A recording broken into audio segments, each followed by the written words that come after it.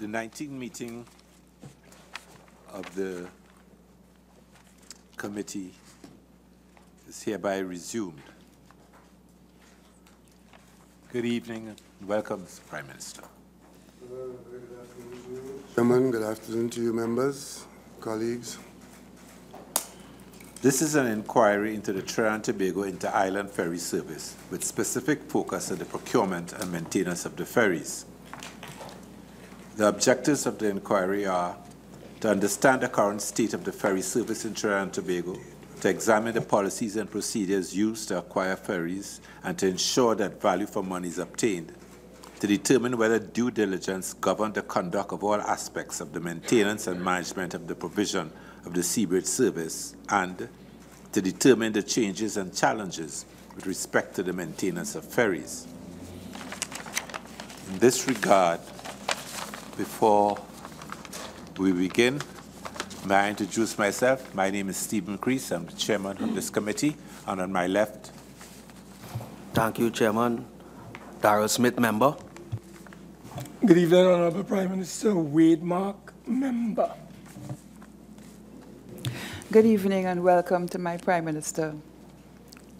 Glenda Jennings-Smith, member. Good evening and welcome. Nigel Freitas, member. Good evening, Laval Francis, member. Good afternoon, Franklin Khan, member. Good evening, Prime Minister. Rushton Parry, Vice Chairman. The witnesses advise that your testimony is covered by parliamentary privilege. Before the questions begin, do you wish to make any opening statement?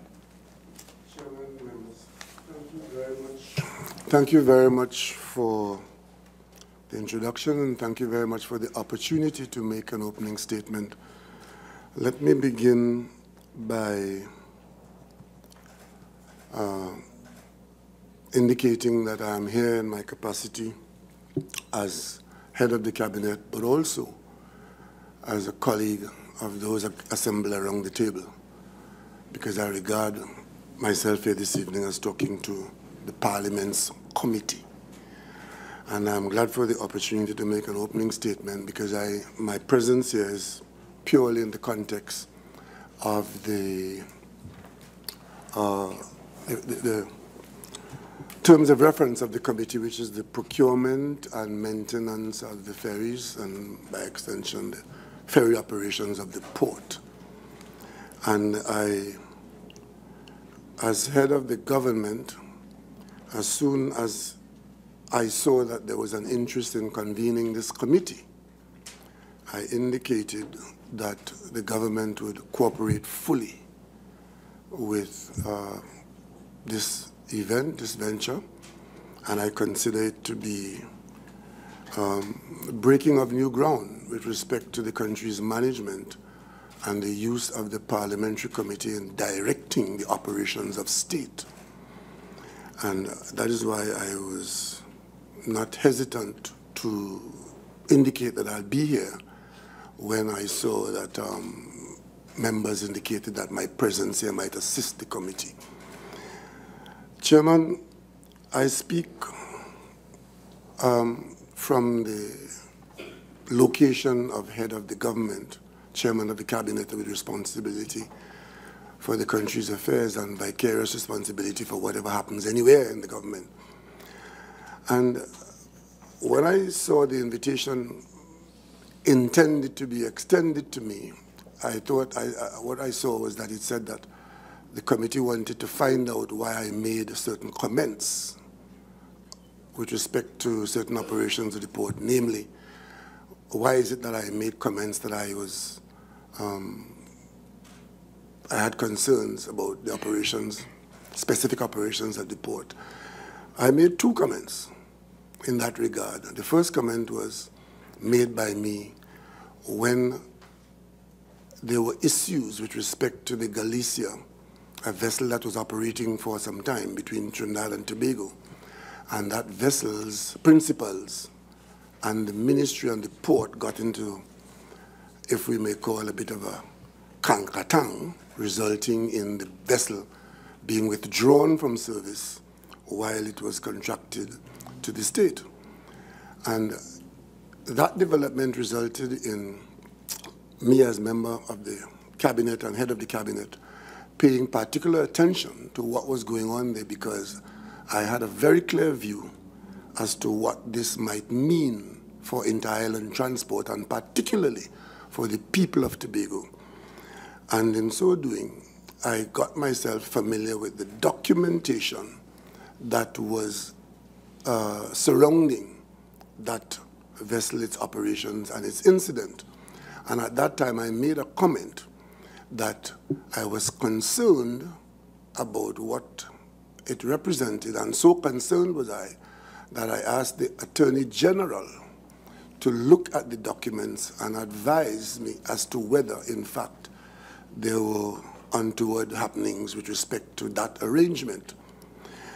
Later on, I went to Tobago, by which time the vessel had been withdrawn, and Tobago people were feeling the negative effects of the withdrawal, and the short-term stopgap measures were irritating people and so on. And I went to Tobago. I traveled on the ferry to Tobago.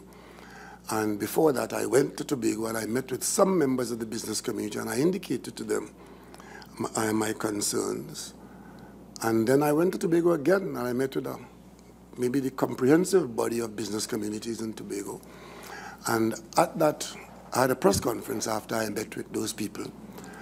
And at the press conference, a member of the media put to me a question as to whether I was convinced that there was wrongdoing or corrupt practice with respect to the procurement exercise on the port. And I indicated yes, I was. And that indication was based on the documentation that I had seen and that I was familiar with at the time. I want to make a general statement, Chairman, that from my familiarity of the operations of the port before I became Prime Minister, and even now as Prime Minister, I can conclude that the port is an area of darkness into which some severe lighting needs to be shown. The port is a very important area of the national economy, and I want to just confine myself a little bit to the ferry service between Trinidad and Tobago, which is also essential, an essential service. But what has happened over time is that certain practices, conflicts, irregularities, and I dare say indifference has developed as a matter of course on the port and its operations. And out of that would come the need to rectify it, and in any rectification, there would be those who would want to vigorously defend the status quo, and in some instances defending themselves, because as bad as the situation is, it works very well for some people. The port spends a large amount of money in obtaining goods and particularly services, and that arrangement of public monies being spent to make these goods and services available have attracted a certain kind of behavior, a certain kind of response, which is quite worrisome. And I have no doubt that there are those who are quite happy with what is going on in the port. As Prime Minister, I was, and I'm very unhappy about it, and I took certain steps to address it. And some of those steps have caused certain kinds of reactions. But I will only confine myself to the documentation, because without the documents, we end up with a lot of what I saw here this afternoon. I don't want to go down that road. I am going to confine my involvement in this matter to what the documents can support, because if there's any rectification, and worse, if there's any accountability or persons to be held accountable at any stage, you can only do that, not by who like who or who say what or who did know what or who know who. It is by what can be supported, especially if it is likely to end up in a court of law. And it's against that background that I could say, Chairman, that when I became party to certain information, and I think I should go a little, for the benefit of the public, because this thing has been exercising this country since, I think, April, since early April. The first of the documents I saw, which caused me to be concerned, by the point I made earlier on, was that the port set about to obtain a vessel for Tobago in 2013. That vessel left here in 2016. What the documentation has shown is that there had been serious irregularities with respect to that procurement process. And I want to point out one specific irregularity which seemed to have been quite normal and accepted at the port and is defended now with great vigor. And the irregularity is this. We had a vessel on contract. I refer here to the Warrior Spirit. The Warrior Spirit was contracted for a period of time. One of its engines failed, and the port decided to replace the Warrior Spirit. But to do so, the port had to break the contract which held that vessel to the port's services. The port hired a lawyer to provide legal help in treating with this problem, which had to be treated with because our one-engine vessel should have been of concern to the government of the day. So I take no issue with that. The documents will show that in its operations at the port, that exercise, that procurement exercise morphed into the attorney who was hired to give legal advice on this contract by port operations morphing into an advisor as to how to replace the Warrior Spirit and morph into an arrangement where the lawyer became a searcher for a vessel. 5 vessels were found. One particular vessel then became a vessel of interest, and the lawyer became an advisor to the port as to which vessel should be chosen. And then the lawyer became a supplier of that vessel by way of an agent. Now, as a procurement process, this is absolutely astounding. And this is a significant contract of many tens of millions of dollars. Interestingly enough, what caught my attention when I perused those documents in the early part of paying attention to this development was when I saw that the evaluation process at the port did 2 things that were of concern to me. One was the invitation by the port's authority to invite the lawyer to be a supplier of this vessel in the scheme of things among brokers, the lawyer not being a broker. But more interestingly, when the evaluation process was undertaken, a vessel appeared that was not part of the process. And the document asked the question, why is this and how is this vessel in front of us? And the evaluation exercise was told, this vessel is the agent of the lawyer, and they proceeded to evaluate, just as simple as that. I saw no document where any question was asked. I simply saw that a vessel appeared belonging to an agent supplied by the lawyer. Interestingly enough, that vessel won the contract and became the Galicia. In February 2014. I raise it in this detail because that kind of way of doing business continued right up until April 2016. That would have been under 2 governments, under 3 boards. But the bottom line is government come, government go, board come, board go. That arrangement survived and remained in place.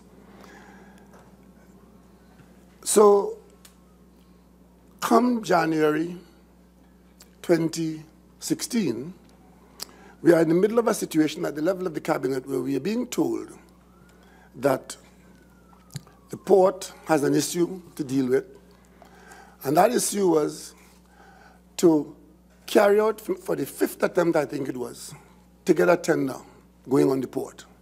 because I think 3 or 4 times the port's operations, whatever it is, tried to go out for a tender. And on every occasion, that tender was aborted.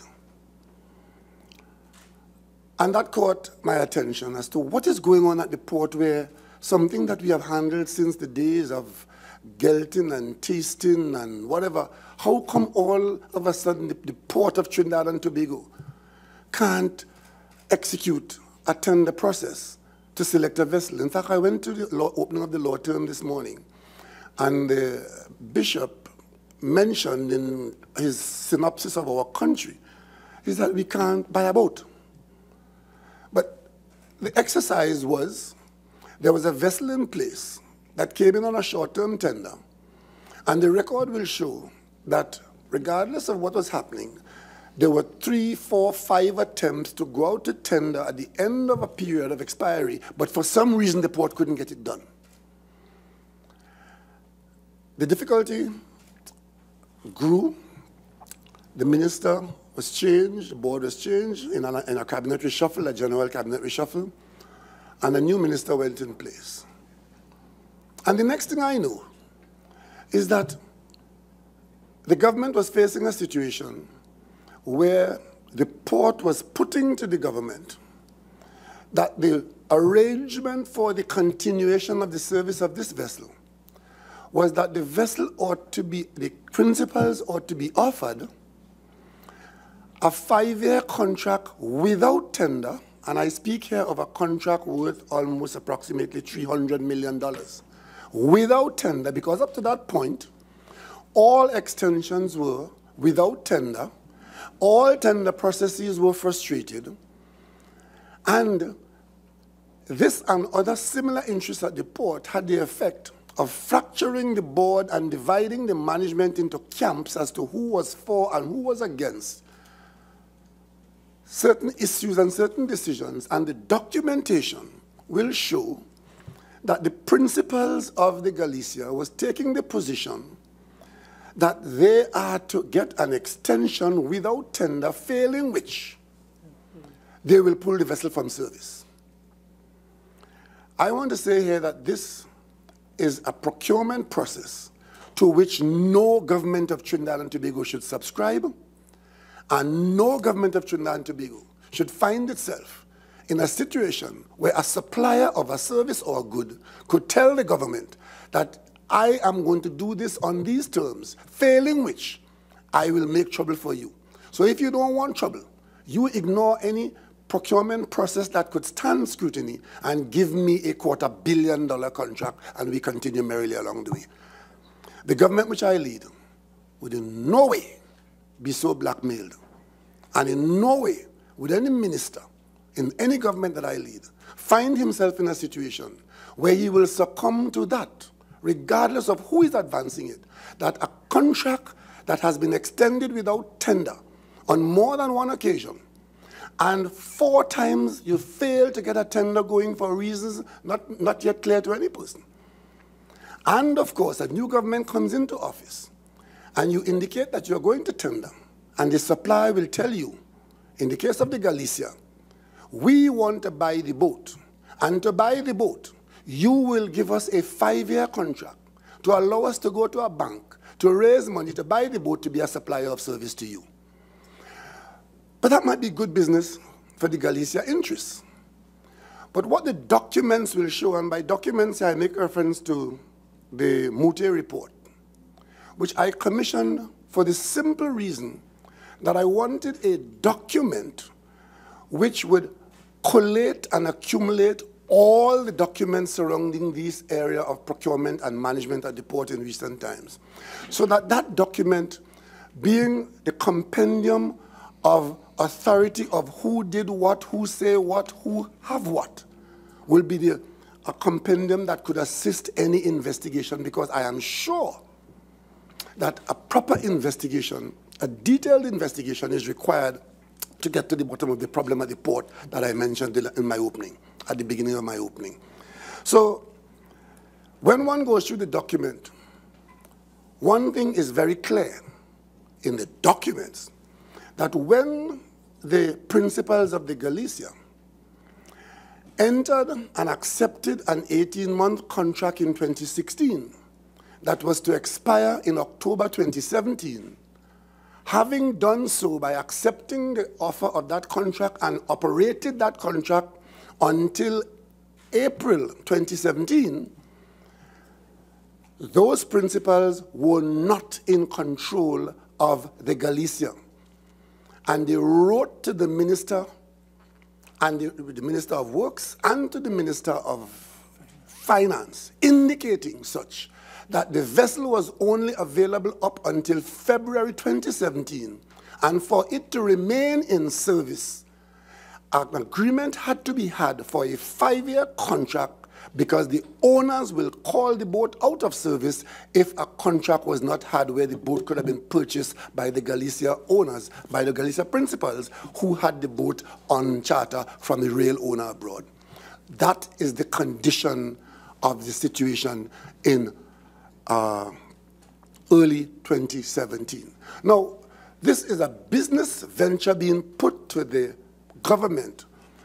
As a matter of fact, it was put in the context of a public-private partnership with respect to the dredging to accommodate the Galicia. But if you go to the documents, you would see the number of drawbacks and the number of situations where, from the very inception, where there were issues with that vessel. And for the government to accommodate it in perpetuity by those arrangements were not procurement processes that the government of Trinidad and Tobago could have entered into. When the vessel was pulled, in fact, if you may recall, in that attempt at blackmailing the government into accepting those terms, you may recall that Easter of 2017, it was made public that the vessel will cease to operate on Good Friday.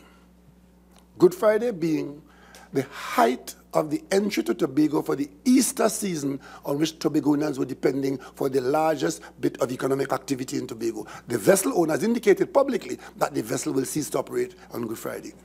Certain interventions were made, and that didn't happen on Good Friday, but it happened in mid-April. Then we got to the point that as the vessel is leaving, the principals understood that they were contracted. And one of the conditions of the contract that was in place, that if they had to replace the vessel, they will replace it with a vessel of a similar status, and that vessel being present in Trinidad and Tobago. But by responding to their principals and pulling it out in mid-April, they offered the port, the documents will show that they offered the port for the period of the unexpired part of the contract which they were operating, they offered an alternative vessel called the Elizabeth Ross, which the port found to be unsuitable and therefore could not accept it. And then the port made the point that if you are making any change of vessel midstream to continue the contract, the vessel that is going to be the replacement vessel ought to be in Trinidad and Tobago so there'd be no break in the service. And what they were offering was a break of many weeks between the Galicia leaving and the other vessel being available. That is what the documentation has shown. And therefore, whether there's a contract in place and whatever, I'm not going to debate that here because I'm not a lawyer, I don't advise myself, but I will tell you that the state, whether the port or the ministry, will ensure that the public's interest and the public right is pursued in the place where those things are discussed, and that is to come. That is to come. We've got 2 senior counsel advice, and both have confirmed the government's public position, and the government will proceed according to that advice. So that is one. And of course, with the limited notice and the breaking of the contract, the government had in front of it now a situation where expecting to have a contract ended in October, it was breached in April, and we had to get some kind of service to Tobago from the very next day. I heard a lot being said about the barge and the transport and so on. As Prime Minister, when this matter came to me, my instructions were, get the best that was available and get it now, because Tobago has to be serviced from the next day. A very quick tender process was entered into. I am advised that only one vessel, one person or one interest or one agent put a proposal in, and that was found to be wholly unacceptable. So we got to a situation now where we had to deal with what we could find outside of the tender process, meaning treating with things in the unsolicited way. And you had to search. All that was available around the region and in Trinidad and Tobago at the time was the transporter and the barge. The barge to carry a certain kind of cargo and the transporter to carry a certain kind of cargo. It was the best that was available. If anything better was available in that period of emergency, the port, the board, and the government would have accepted that. Unacceptable as that was to some persons, and difficult as it was, we always maintained it was for a very temporary period. We had our hands in the lion's mouth, and we entered into that contract for a three-month period. That was the maximum, and we told the country, we told Tobagonians, we will try as quickly as possible to end that arrangement. I think it ended somewhere in the same kind of order, 2 to 3 months that we talked about. But during that period, a lot of inconvenience was extended to the people of Tobago, a lot of hardship, and in fact, I dare say losses were incurred, because this is what developed out of what I just said. And at the same time, a new board was put in place in early April. And the new board was saddled with the responsibility of providing a replacement for this cargo ferry that had come to this grief, and the government having the requirement to put something in place, if not temporary. We had a short-term arrangement, the very temporary arrangement. We had a medium-term arrangement to go to tender and get a better vessel for a 1 year, 2 to 3 year contract, and also Cabinet took a decision that we'll take steps to begin the process of buying a new vessel. Of course, you know a vessel is not something you can buy in a supermarket or in a hardware or at Costco. You have to take some time in the gestation period to actually place the order, and then it takes some time to build it, and that's the long term. The medium term was to go out to tender and get a proper vessel that doesn't have the kinds of problems that I've outlined, that I have not yet touched on the documentation of the problems that the Galicia had while it operated here. But of course, in the interim, the short term, was this very stopgap measure. And soon as we thought we had solved that, or we were in the process of solving that, another problem developed. On the passenger ferry side, where we were operating the Express and the Spirit, which provide, once they're running, they provide an adequate service to Tobago. A cargo vessel, 2 service vessels, and the air bridge, we had a fairly adequate service. At peak time, we have to bolster it up and so on. But outside the peak time, the service is quite adequate. Then we discovered that the Express had to be withdrawn from service as a matter of urgency, because it had not been serviced for quite some time, having missed its dry docking and having been run up to a point where any further use was taking us to a point of questionable safety. So the Express the Spirit had to be pulled out of service. That left the Express alone and left Tobago in a bit of a lurch. In the event that the Express breaks down, the service is going to be a problem. We added a water taxi, which could have operated when the sea state was good. If the sea state was bad, that particular component couldn't operate. So we were again now limping along. So we got the perfect storm now of the cargo side problem. Now we have the ferry side problem. And the new board set about to fix both, which is to get a cargo vessel and to get a ferry vessel. And once both of these were in place, a good cargo vessel and a good ferry vessel, this problem after 4 or 5 months would have now receded. Lo and behold, the board appeared to succeed and got a vessel called the Cabo Star, which, to all intents and purposes, is providing a service and taking and a good service, and I think that there's excess capacity and so on. There were some management and operational issues, which I think they're working out, but there is a cargo vessel on it.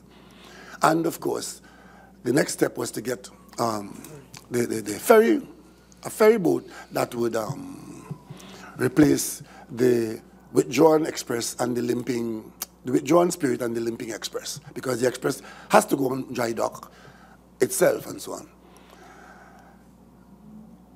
I saw, Mr. Chairman, a lot of interest being placed in the procurement process of these 2 vessels. And I give you the assurance that I paid attention and the government paid attention to the media's work in raising questions about the procurement under the new board of these two vessels. Mr. Chairman, I must tell you, and I'm sure I tell you just rhetorically for the record, that in matters of this nature where there are benefits to be had and good contracts to be obtained, there's a response from persons who are not successful. And some persons behave very badly when they are unsuccessful. And some persons behave very badly in defending their interests.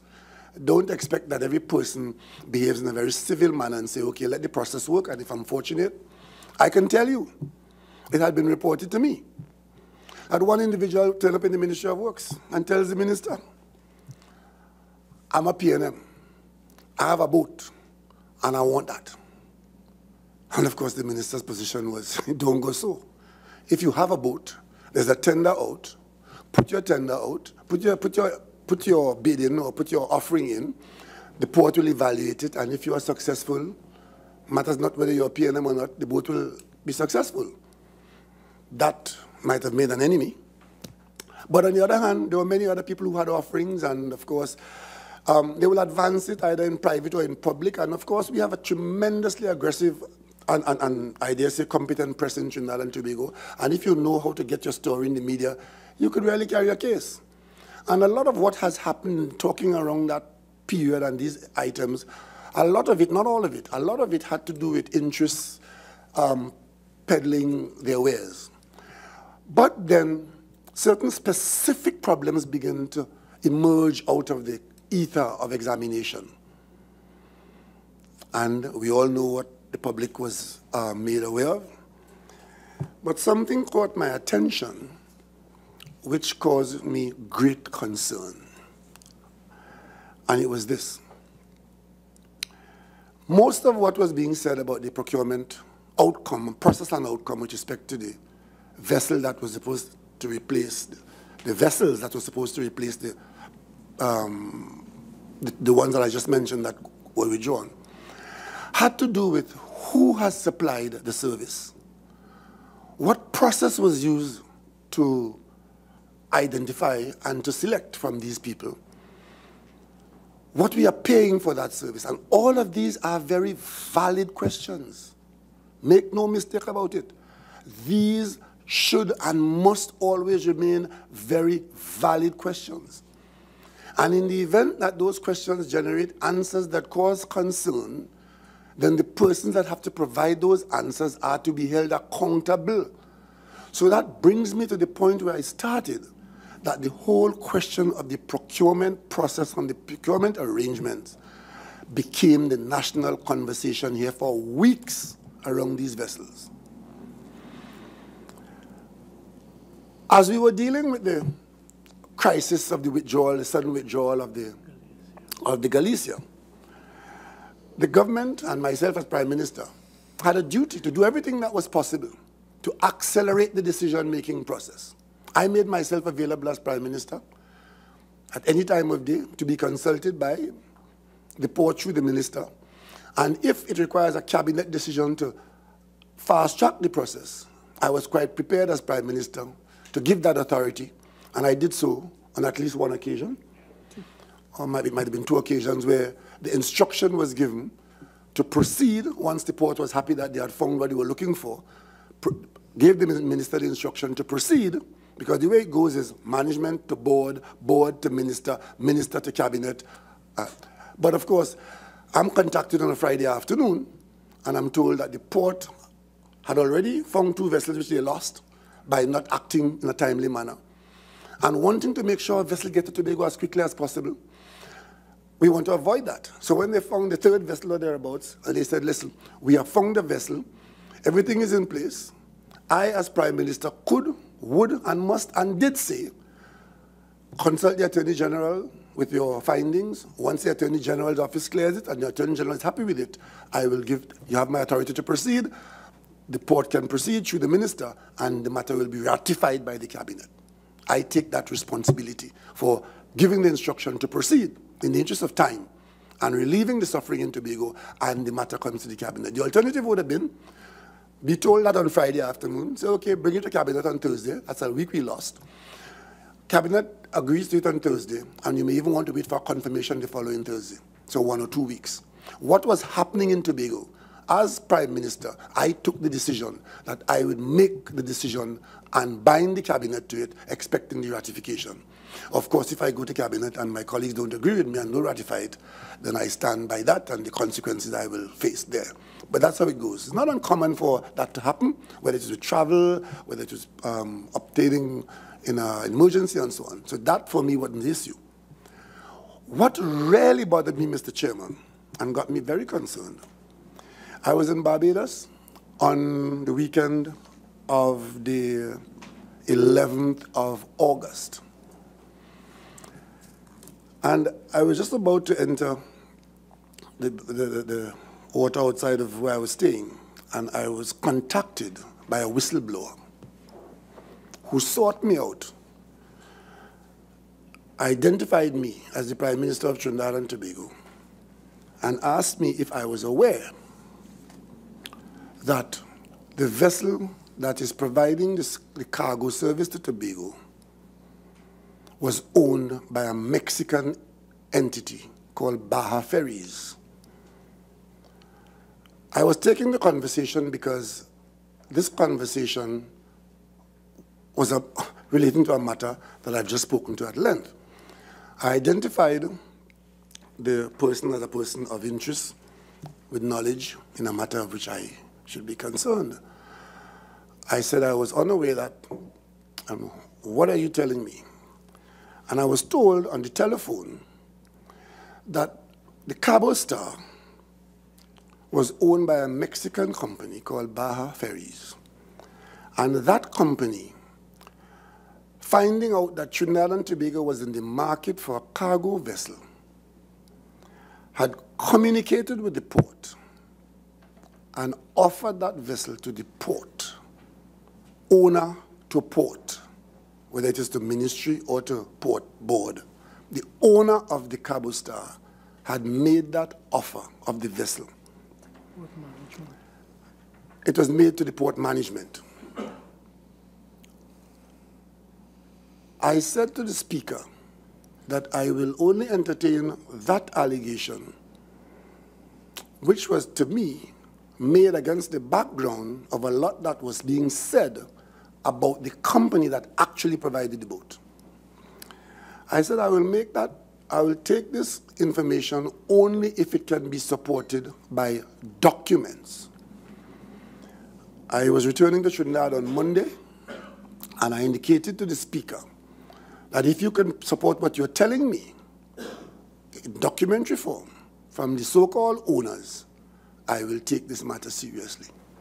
I returned to Trinidad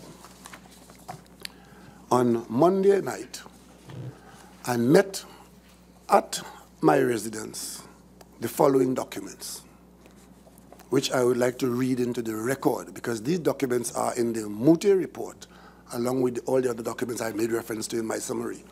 But I want to read 2 documents into the record here.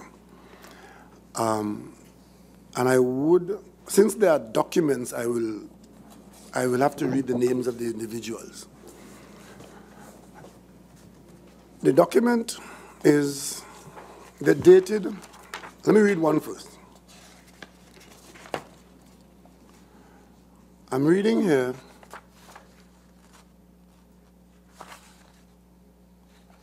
and, well, I'm not sure which one comes first because they're both dated the same day. Okay, let me read the letter first because the email is in late evening. The email is timed at 6:14 p.m. Email refers to the letter. So the email refers to the letter, so therefore the email is first. And the email is from a guy called Oscar Ruano. It was sent on Thursday, the 25th of May, 2017 at 6:14 p.m. to Leong, L-E-O-N-G, at patnt.com. That is the receiving address, and it's copied to a number of other. And the subject is Baja Ferries MV Cabo Star. And it reads as follows. Dear Mr. Grant, Hope this email finds you well. Mr. Brian Jones and Mrs. Mara Perdomo, who are part of the marketing and business development team for our group, stressed out the importance of me getting directly in contact with you. Please find attached a self-explanatory letter in which you will find information of our MV Cabo Star, which could be developed for charter and can be developed shortly. I am also attaching the certificate of registry and the record of equipment safety for the ship. We will send you some pictures shortly. Hope we can meet in the near future, and my team and me remain at your disposal should you have any questions. Please do not hesitate to call any of us. That's an email coming from the owners of the Cabo Star who owned the Cabo Star in May, writing to the management of the port on the 25th of May, making the Cabo Star available owner to port.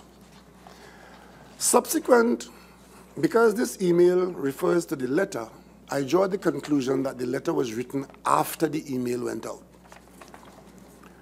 And the letter, again, coming from La Paz, Mexico, dated 25th May, addressed to Mr. Grant, CEO of Port Authority, Ferry for Trinidad and Tobago. Again, I hope this letter finds you well, Mr. Grant. It has been brought to my attention from our marketing and business development, which is also in charge of our chartering, the need that you have for a ferry to operate between Port of Spain and Scarborough. Baja Ferries has the possibility to offer our MV Cabo Star with the following capacities, and it went on to list the specs of the Cabo Star. And in the case the vessel is positioned in West Coast, Mexico, and could make Port of Spain 12 to 15 days after departing from its current trading area. The MV Cabo Star can be available shortly after we find an agreement. She can be inspected, in case you need, at your earliest convenience, and the vessel is trading between the port of Mazatlan and La Paz in northwest Mexico. We have been receiving requests from different brokers for our vessel, but we understand the importance of the situation and prefer to enter into discussions directly in case you are interested. I believe sometimes it is better to deal with matters of this nature directly, with no intermediaries. And if you should be interested in our vessel, my team and myself can pay you a visit shortly in order to discuss further. Should you have any questions or require additional information, please do not hesitate to contact me and any member of my team. I look forward to working together in the near future. Best regards, Oscar Ruano, Chief Executive Officer, Baja Ferries, Mexico. Mr. Chairman, when I saw these documents, given what was in the public domain, in the media, and out of the media's work, I became very concerned. Because what occurred to me is it that here is the owner of a vessel making the vessel available to the port, and the port not obtaining that vessel from the owner, but either allowing or taking steps to allow the vessel to be made available through a third party. And I take note of the fact that the letter points out that the owner is saying to the port, I prefer to deal directly with you. I summoned the chairman of the port the following morning and asked whether she was aware, either from the management or from the board or in any form, of any owner of the Cabo Star before Bridgman's. And the chairman indicated that in the dealings with the Cabo Star, there was never any other owner in front of the port's processes but Bridgman's. I asked her if she was aware of any correspondence coming to the port by way of member, staff, or otherwise from the owner pre-Bridgman. She said she was not aware of it. I then made these documents available to her. And she confirmed that these documents form no part of the processes that took place at the board level, and she was unaware that the management was in this contact with any person who had an interest in the Cabo Star. I then asked her, or should I say, I then inquired from authorities what would have been the circumstances had the port been aware of this offer.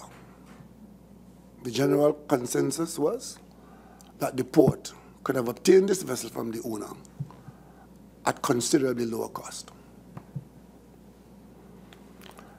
I made further inquiries that had the owners been the supplier of this vessel, the vessel could have been had by best market practice and rates for approximately $5,000 or $6,000 a day less than we're paying now.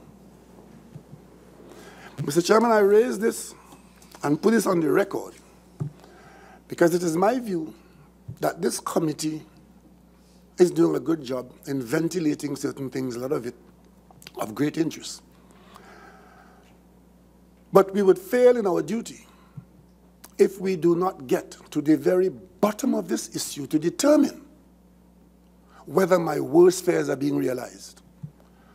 That the laxness and the defense of conflicts and encouragement of corruption on the port on this particular occasion, a knock-on from the Galicia arrangement where a lawyer could come on the port and end up getting the contract to supply a boat that she selected and get involved in the selection process and put an agent into the evaluation process. And then, of course, would have us believe that once the agent got the job, she had nothing to do with it again. And the question that has to be asked is, when your agent got the job to supply the Galicia, where was your beneficial interest?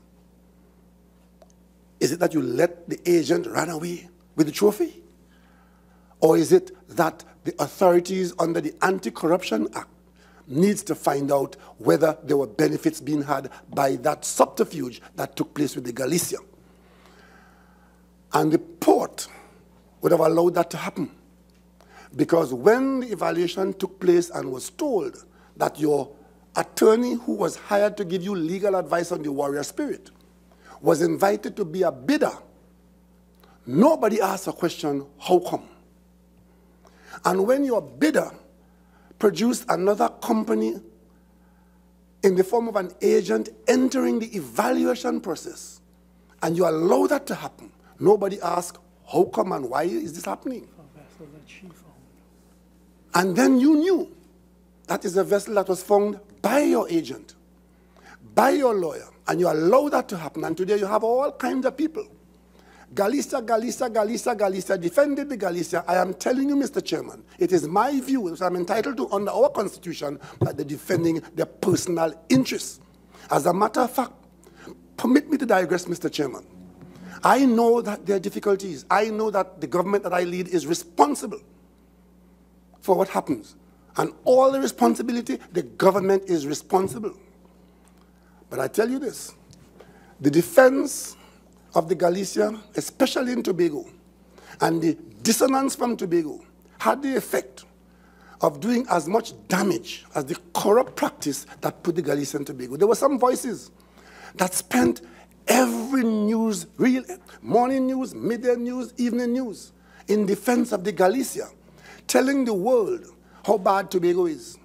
They went as far as to photograph empty shelves on the internet and put it in the paper that Tobago was running out of food. People in Tobago were starving because the boat wasn't coming. And of course, they have their hotels and their guest houses that they want people to occupy. But the news from Tobago and the voice from Tobago is all about how bad Tobago is. Oh God, we suffered. Oh God, we got dead. Right? Including fabricating situations to push that across, all behind telling the government, just hire the Galicia and all will be well. Look, we just had a destruction of the Northern Antilles. U.S. Virgin Islands, BVI, Barbuda, Anguilla, Puerto Rico. Not a voice from Tobago saying, Tobago is open for business. Our hotels are available, our airport is open, our streets are available. We have, no. The voices are only available when it's time to talk stupidness and to get up and defend wrongdoing. because they have no interest whatsoever in a procurement process that could stand scrutiny. The minister who I appointed and gave him specific instruction to go down into that den of iniquity and clean it up, he came to the parliament. And he was the first person to advise the country through the parliament what happened with the procurement process of the Galicia and the role played by Nari Alfonso, the port's lawyer. He was the first person to do that, on my instruction to clean up the port. And I expected the pushback from the port, because the port is a place of conflict and iniquity where the taxpayer gets the rough end of it. And of course, you want a head. You want the minister head. And if I had given you the minister head, all of us would have been happy. A minister head has been taken. But those who are down there benefiting from the corruption, which is the hallmark of that and other places in this country, would have been there waiting for the next government and the next board and the next government and the next board, and what they have become accustomed to would survive. Mr. Chairman, I implore this committee to put an end to this. The same way this committee's convening is breaking new ground in this country, it will break new ground if it holds people accountable. Not just by getting ahead, but by getting the individuals who have made a career of this. And I dare say, the port is not the only place in Trinidad and Tobago where this is going on. Understand? And Mr. Chairman, I have asked Mr. Mute to do a report, knowing what I had known then and what I found out after. And that report is to assist. Because what I have done, today I have sent the report to the Parliament, and I trust that that report will be ongoing to this committee, and members would look at it. It's a compendium of the documents. Not he say, she say, the documents in support of what I have said here. And of course, I am also sending that report to the Attorney General's office for further attention. And I'm also going to make it public so that the public will read it and understand what has been happening with respect to public business. This would not be one of those situations where a report goes on the shelf and gathers dust. The public must know. Public must know. And when the public knows, they will take decisions in their own interests. Because there's too much self-interest. There's too much self-interest. I watched this committee's performance I watched this committee's proceedings today for a little while in between meetings. And just a little snippet I saw. There was one member before the committee telling the committee, very angry that the committee was allowing wrong things to be said about it, telling the committee that it was being said that the Galicia's cleaning service was $750,000, and it was not that. And the $750,000 was for 2 boats.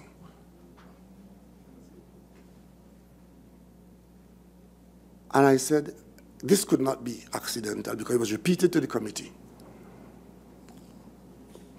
I can tell you, as I joined this operation, the $750,000 was not for 2 boats. It was per boat. $750,000 per boat. And I saw a member engaging one of my colleagues here to convince my colleague that my colleague was wrong. And in fact, it's not just $750,000. In 2015, the contract to clean was $56 million. A $56 million contract awarded over a 3-year period without tender, on the doorstep of the election.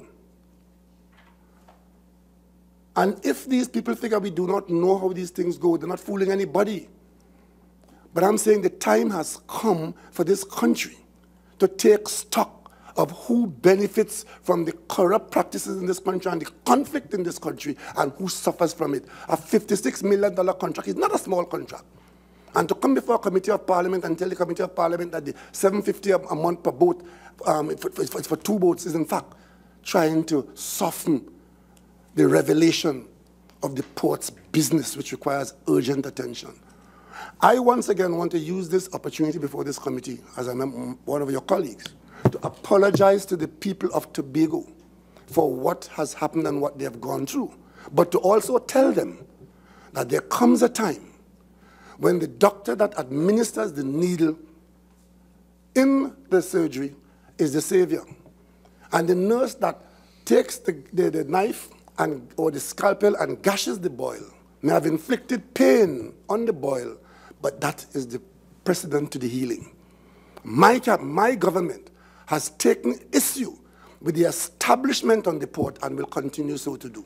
And nobody will get this government to do what they wanted us to do, to give them a $250 million contract without tender, and get very angry when the cabinet decided in March to instruct the port to go out for tender, to decide, well, since all you're doing that, we pull in the boat. We will discuss that in another air-conditioned place with a different person, and not you in the chair, Mr. Chairman, a person probably with a gong and a wig. But that will be discussed elsewhere. I say no more for the moment, Mr. Chairman. I'm open to your questions if you have any. The floor is open to questions. Senator Mark. Thank you very much, Mr. Chairman. Let me once again welcome the Honorable Prime Minister. Honorable Prime Minister, as Chairman of the Cabinet, are you aware that on December 15, 2015, the Secretary of the Port Authority, one Pamela Ford, wrote a letter to the Minister of Works and Transport, Fitzgerald Hines, the Honorable, indicating that the new board of the port, which was only installed, I think was November the 22nd or thereabouts, don't hold me to it, but it was in November, that the new board at its first meeting had taken a decision to terminate the party charter agreement for the Galicia. And they were advising the Minister of Works and Transport to take steps or measures to provide notice to the owners of the Galicia, 90 days notice. Are you aware of such a letter? Mr. Chairman, I'm here in my capacity as head of the cabinet, and there's a route by which information comes to the cabinet. That information, if it had to get to me by way of the minister and the cabinet, and no such information got to me. Okay. May I also ask the Honorable Prime Minister, are you aware of the charter party agreement involving the Cabo Star and the Ocean Flower too? Are you aware of the party charter agreements? I am not aware of the details, but I do know that if the port is going to enter into arrangements, charter party, the Ministry of Works, what happened with those vessels is that it is the Ministry of Works that is the client. And the port uses the vessel obtained by the Ministry of Works, and I would expect that where charter parties are concerned, that the port would follow the arrangements to contract. You would know that, or you should be aware, that on the 17th of June, which was a Saturday, the party charter agreements for the two vessels, the Cabo Star and the Ocean Flower 2, were signed by the Permanent Secretary, Deputy acting at that time, as well as Mr. Brian Grage, who was the lead person of this particular company called Bridgman Services Group. Given all that you've put to me, I can't say I'm aware because I don't know what you are concerned about. I haven't heard the name Brian Grange, so I can't say yes, I know that. But what I do know, what I can say, is that in the attempt to bring the Tobago problem to acceptability as quickly as possible, as I said earlier in my presentation, I was on standby and available to expedite the process so that time being of the essence, that the port could move as quickly as possible. And once I was approached that my decision was required, I was prepared to give it, and I gave it on a weekend, a Friday afternoon. And once I gave that to ensure that time, valuable time, to shorten the suffering in Tobago, that it doesn't wait for another week of cabinet. Cabinet meets on a Thursday and confirms on the following Thursday. But once I, as Prime Minister, gave the authority to proceed, which was on, I'm advised that it was Friday the 16th, then whatever else you're asking there would flow from that. What I'm asking is that, would you not agree, before you grant approval for anything, in this instance, to give the Ministry of Works and Transport the go-ahead to sign off on the party charter agreement, you would conduct some due diligence? I am always advised in matters of this nature by persons whose job it is to advise me. And I would not give, even though I'm saying that I will give approval, it is, I have to justify myself, to myself, that the approval is worthy of being given. And as a matter of fact, as a matter of fact, when I gave the authority to go forward on the understanding that it will be ratified by the cabinet, it was because I was satisfied that the relevant authority advising me was on board, and that the documents going to the cabinet will have the relevant support for what I had done. Would you want to share? And it did have independent advice. Would you want to share with this committee who were your advisors and who was the independent counsel that would have advised you to approve this document ultimately? What was that? 2016, the same Friday, 16. Mr. Chairman, if my memory serves me right, I was either in Tobago or I was in Tobago. Yeah. Okay, I was in Tobago, and I was on the phone to my office, personnel of which were in touch with the Attorney General's office, and the port was being advised, and that advice was being transmitted to us. And if you want to know the name of the advisor, I'm advised, I didn't know then, I'm now being told that the advisor was Joan Julian from the Attorney General's office. So that aspect of it was well covered. So would you not agree, Honorable Prime Minister, that before granting approval to the minister through the ministry to sign off on this party charter agreement, the charter party agreement or contract, it would have been at least reasonable for the Honorable Prime Minister to be properly advised on the contents, because I'm leading to a question. Let me answer that. Mr. Chairman, these things don't go down from the top. They come up from below. So by the time it gets to me for my sign-off, what you're raising there, this due diligence, would already have been satisfied at the level of the port, because the way it goes, the management will advise the board, because the technical people and the human resource is the work is done at the management. They will advise the board through the chairman talks to the minister, and when the chairman talks to the minister, what you are raising there is work that would have been done, and one then understands that the minister doesn't go out and do his own due diligence because the chairman approaches him.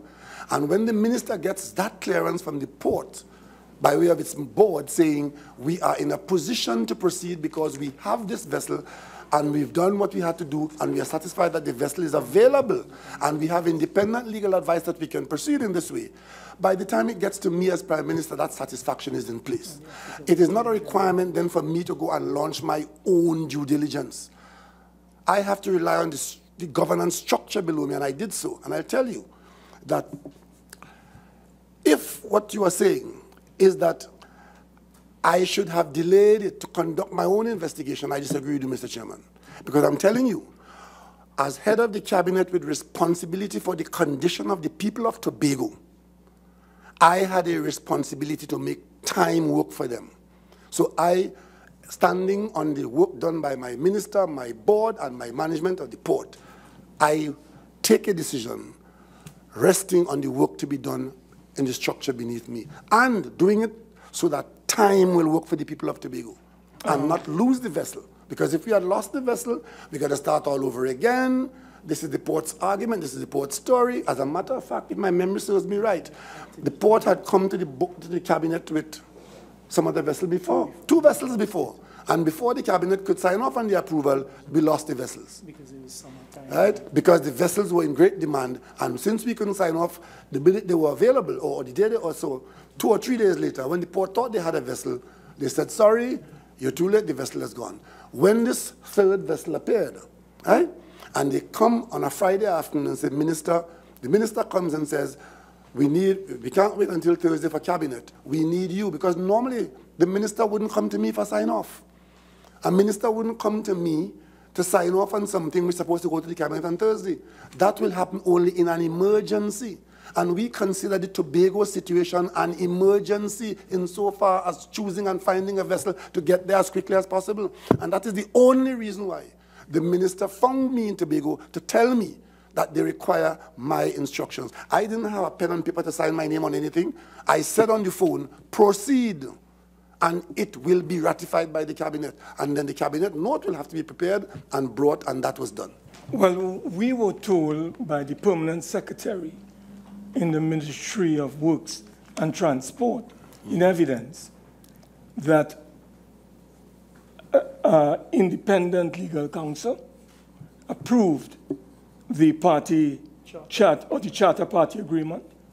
They also told us that the Attorney General approved the charter party agreement, and they also told us that you, as the Honorable Prime Minister, signed off on it.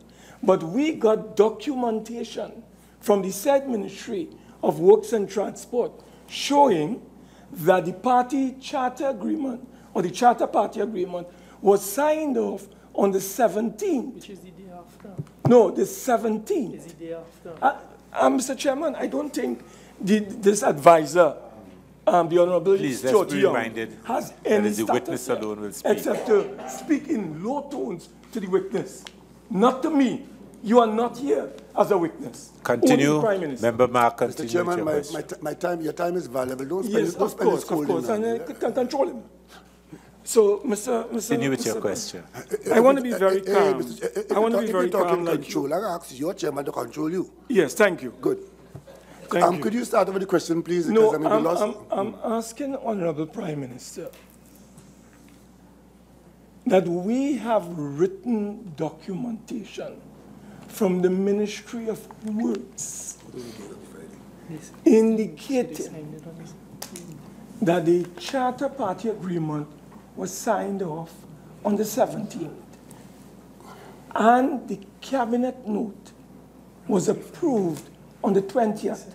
Now, what I'm saying is that this is what we have in black and white, and that is why... But you have it in verbal from me too. Yeah, but what we are asking you now, because we asked the permanent secretary, would you be willing, because of the nature of this matter, and because, as you have said, and I totally agree with you, you want to get to the bottom of this thing, and you want to deal with appropriate recommendations so that it will not reoccur in the future.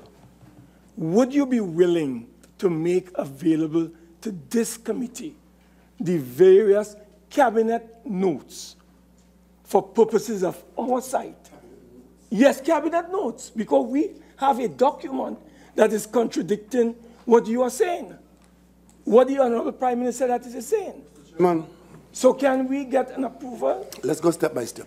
Yes. Let's go step by step. I was at length and at pains to point out that I gave agreement for the process to proceed by giving prime ministerial clearance and authority on Friday the 16th, Friday the 16th. It is only after I gave that somebody, anybody, anywhere would have proceeded. Because I'll tell you, when I was contacted, it was told to me in the request being made to me that they need my sign-off so that they could proceed to sign. So when I gave the approval on Friday evening about this, what time was it? Was it late? About 8 o'clock in the evening. It necessarily follows that any signing off would take place after that. So if you're telling me that the documents that you have show that the charter party was signed off after the 16th, which is the 17th, then that is fine. I am confirming that, and I confirm the circumstances. And then if you tell me you see a cabinet note dated on the 20th, it meant that the action of signing the charter party was done on the strength of the prime ministerial approval. Then subsequent to the signing of it on the 17th, a cabinet note would have been written. 17th is Friday, right? 17th is Saturday. We don't work on a Sunday. You come to work on a Monday, people start to type and prepare a cabinet note, which goes to cabinet on the Thursday, and if you're telling me the 20th the cabinet is, then everything is as I have said. So I don't know what other document you're referring to. At this juncture, I would ask the member to move along, because in his opening submission, the witness stated what you just again put on the record, that he was approached before the cabinet meeting as an urgent matter to give his verbal or advance approval on behalf of the cabinet, and he did same. So I think we're going over old ground. So could you move along, member? Mr. Chairman, I crave your indulgence just to specify on the record that all of these actions that I've just outlined for the second time, the cabinet record will show that there was a ratification of this action, and under the Constitution, that is how it ought to be. There has been no breach of anything here. Yeah, but I think that was clear from your earlier submissions. Could you move along, member? Thank you, Mr. Chairman. Honorable Prime Minister, I have a document before me dealing with the Charter Party Agreement. And there are certain blank spaces on this document. And I just wanted to ask you if you had sight of this document at all in your capacity Mr. Chairman, as Prime Minister. In my outing here to assist this committee, I would not engage in any matter which I have no knowledge of. My understanding is that the minister responsible for the port was here, the chairman of the port was here, members of management are here, and if that question wasn't answered then, sorry, I can't help you with that. Could you elaborate on your statement that the port is an area of conflict and inequity and corruption? Do you have any documented? I'm not sure that the record will show that I use the word inequity, because I am not aware of the port being operated in any equitable arrangement. So I don't think I use that Iniquity. word. Iniquity. Yes, I beg your pardon. Iniquity. Iniquity. Meaning wrongdoing. Yes. Oh, yeah. But again, Mr. Chairman, given the fact that I am sitting here in my capacity as Prime Minister of the country, and my statements would have certain kinds of interpretation, I want to limit my characterization to what I've already said. I don't want to let the documents speak for themselves. And I've said I'll put the documents out for the public and let the public come to their own conclusion. I don't want to sit here and pontificate any further on my feelings or my thoughts on the matter. I think I've gone far enough, and I think I've gone further than maybe I should have as Prime Minister. But the bottom line is, I thought that I should go that far so that the public could understand the nature and the extent of the concern that exercises my mind. I have two questions just to tie up wrong one. We can't come into wrong two. And the two final questions would be, you had said publicly to the people of Tobago that because of the circumstances surrounding the sea bridge crisis, any future tendering for vessels to deal with the sea bridge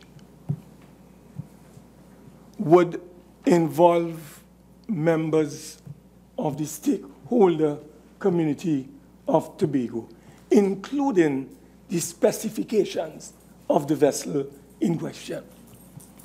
My information is that the stakeholders in Tobago have not been involved in a public advertisement that has been issued by the Port Authority that is supposed to close on the 20th. I would want to take your word for what it means. It is serious. And as you told Mark Basant, your yes means a lot. So I would like to ask you, in light of the absence of stakeholder involvement in the actual tendering process, the drawing up of that tender, which is now publicly advertised and is scheduled to close on the 20th, would you not, Mr. Prime Minister, agree with me that the port has run afoul of your position and this tender ought to be cancelled and allow the stakeholders of Tobago to be involved in that whole process before it is publicly advertised? I just want to get your views on it. Mr. Chairman, I didn't want to interrupt my colleague, but maybe I should have if I had known that the question would have had such a tremendous length. Because had I interrupted him in the first paragraph, we could have saved some time. We noticed a moment ago I used the word inequity and how easily inequity became inequity, with tremendous difference of meaning. The entire premise of your question is wrong, because nowhere in the record of my presentation in Tobago will you see that I offered Tobagonians to take part in the tender arrangement. What I said is that when we put the evaluation team in place, we would want Tobago to have an involvement in the evaluation. And that was based on the fact that it was at the evaluation stage that some of the wrongdoing had gone on with respect to the Galicia.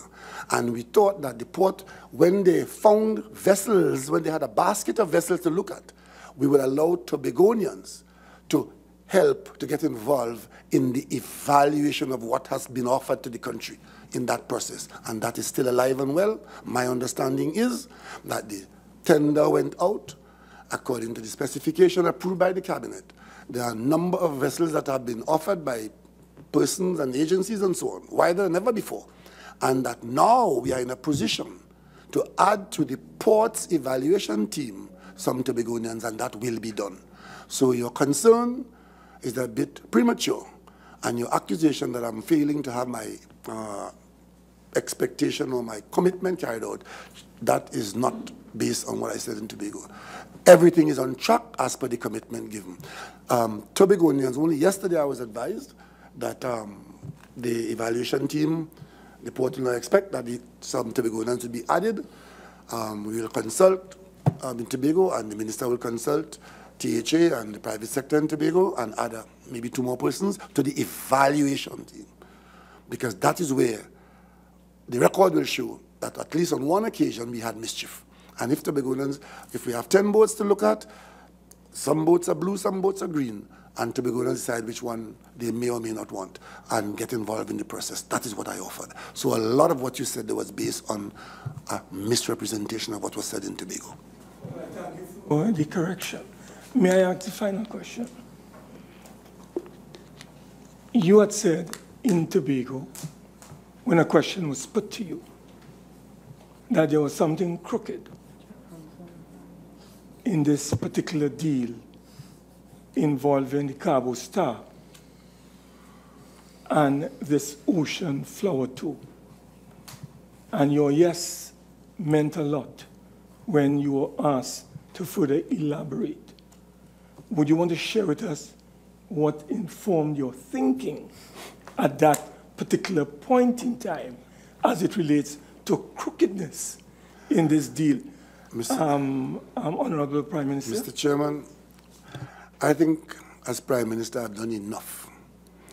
And I've taken steps to ensure that whatever elaboration should come, the documents will elaborate what ought to come. I am not to stay here and pontificate any further on this matter. I have made available a compendium of documents in the Moutier report. I have made myself available. I've outlined what has come to my attention, and I think I have said enough to guide the process further. It will be a great tragedy indeed if after all of this, we don't get to the point where we can identify what has happened, who is responsible, supported by the documentation, because all of these things ultimately may end up in a court of law. So my pontification has no place any further. Member Dr. Lover Francis. Prime Minister, good evening again. 3 quick questions before I actually forget them.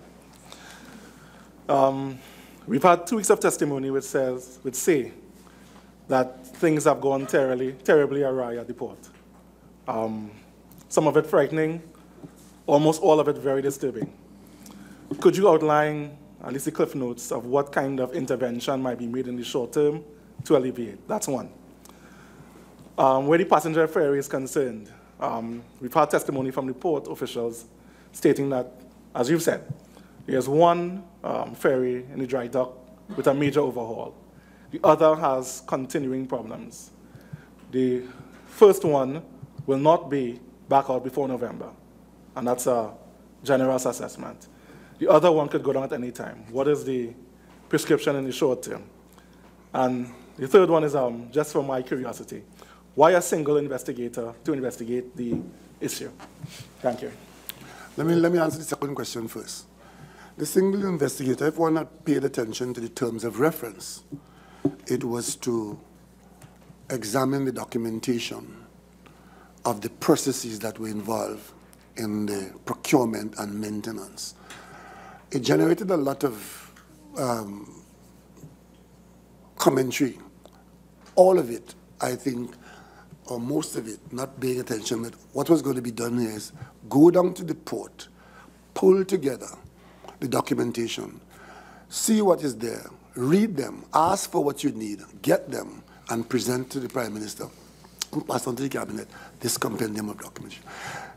It was clear that this was not going to be a report that was going to make recommendations and come to conclusions as to where fault lie. It was the documentation, because these matters have to be dealt with by what the documents say and show, as compared to what is being said in the public domain by interested parties, conflicted parties, and possibly corrupt parties.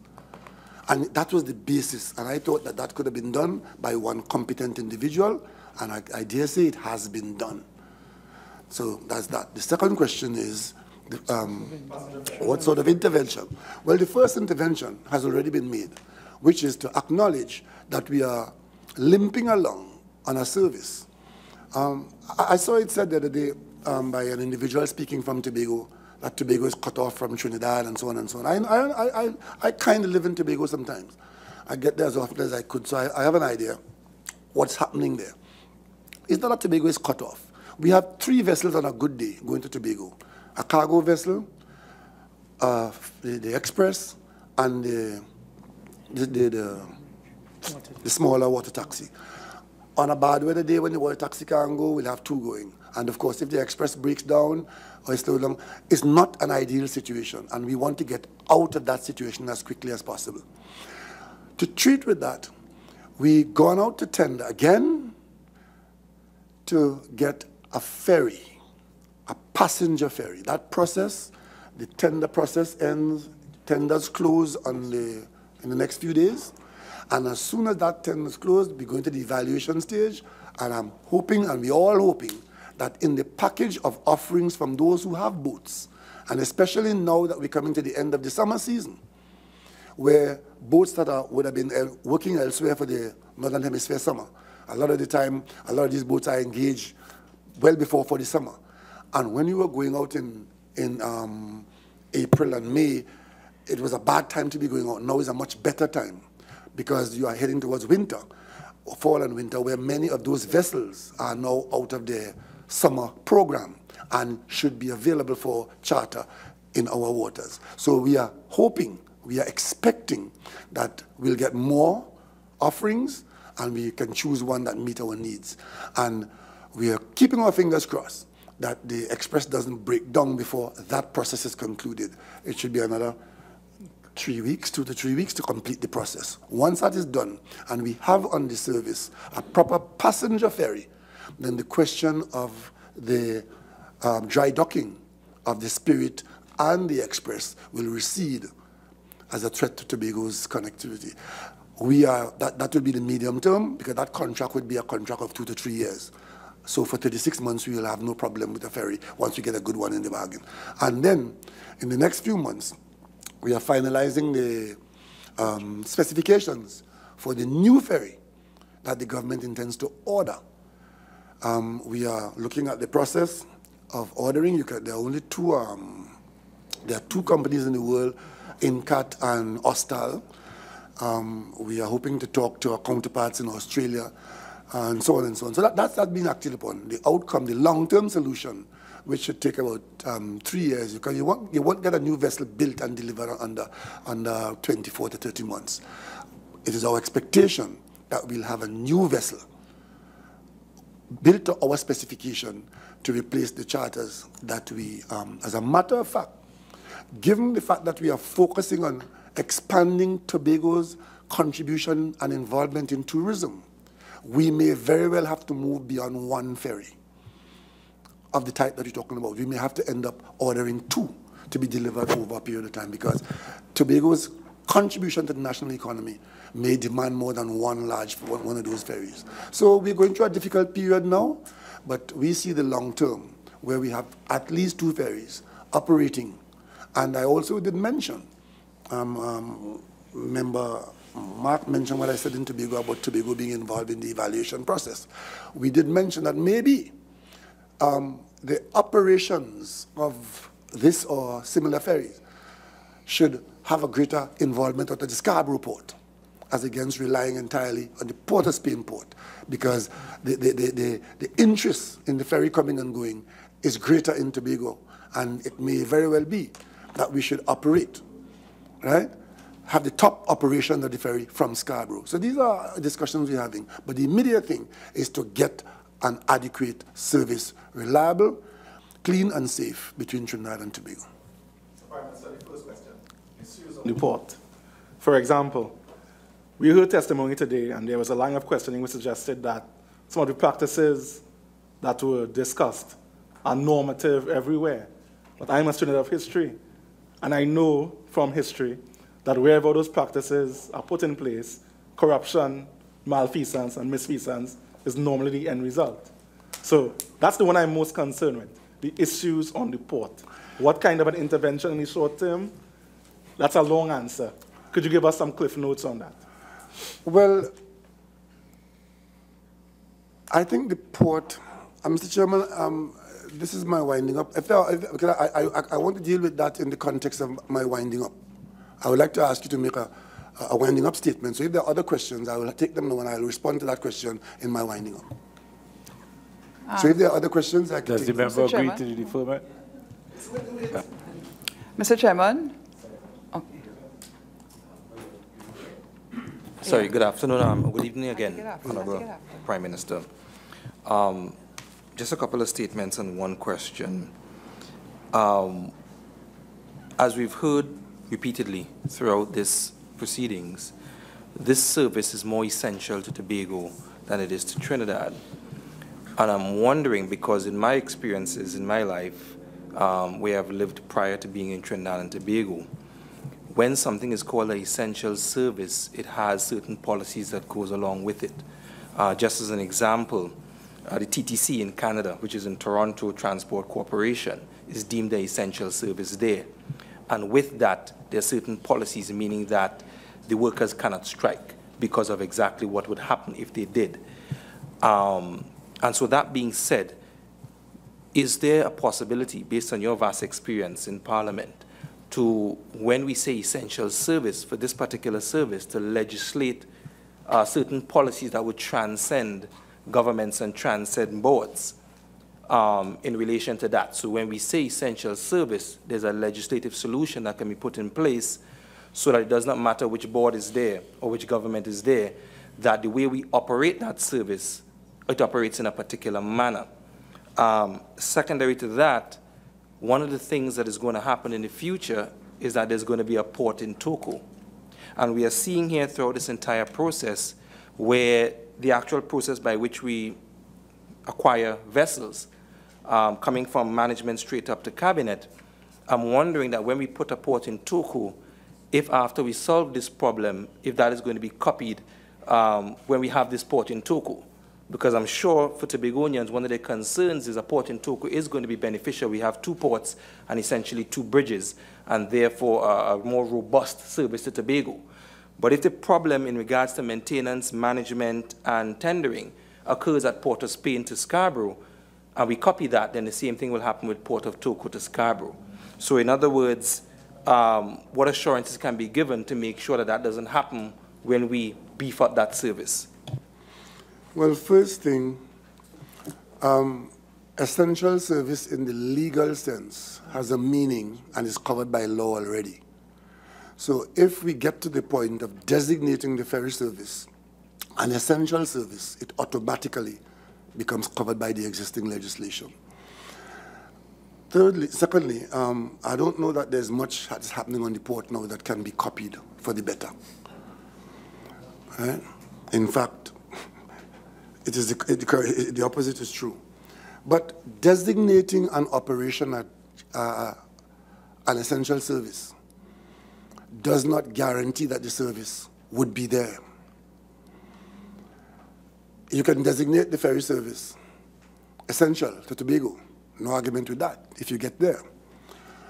But if you get to the same situation where a boat breaks a contract or a boat breaks down, an engine breakdown, the designation of an essential service has no bearing on that.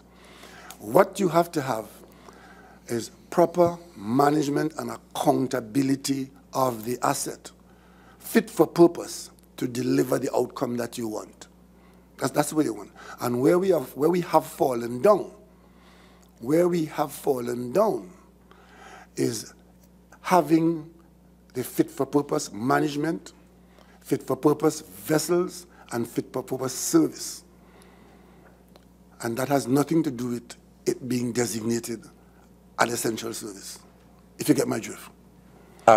Witness, I think the member may have used the wrong term, because in our earlier deliberations, the issue of special tendering or even sole select came up, so that the description probably should have been emergency as opposed to essential service, because the issue came up that CTB, whether they would concede that the situation in Tobago amounted to an emergency then allowing for different tendering arrangements that is normally prescribed in the ordinance. Chairman, I'm sure they would, because I expect that the CDB would be populated by people who understand what's going on, and this situation would be, because it has been. The CTB was involved in this, in what I described this afternoon, and did in fact give its approval.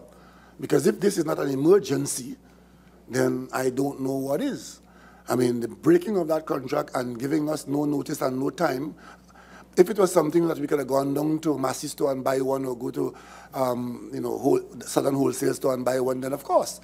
But getting a ferry vessel to fill in a slot in a matter of days is not something that you can do. It automatically puts you in a situation where there's a disruption. And once there's a disruption with the kinds of consequences that Tobago was facing, I have no doubt that any Central Tenders Board population management would see this as an emergency, and that is already covered by law, and in this situation, they did in fact cooperate to have that done. Member, true? So, Mr. Chairman, Mr. Prime Minister, given all that we have heard today, would you now say that there was a crisis situation on the port that required emergency? At the time when the Galicia left, it left and created a crisis. I must tell you, the threat of leaving was done in the full knowledge by the principals of that vessel that it will create that problem for the country.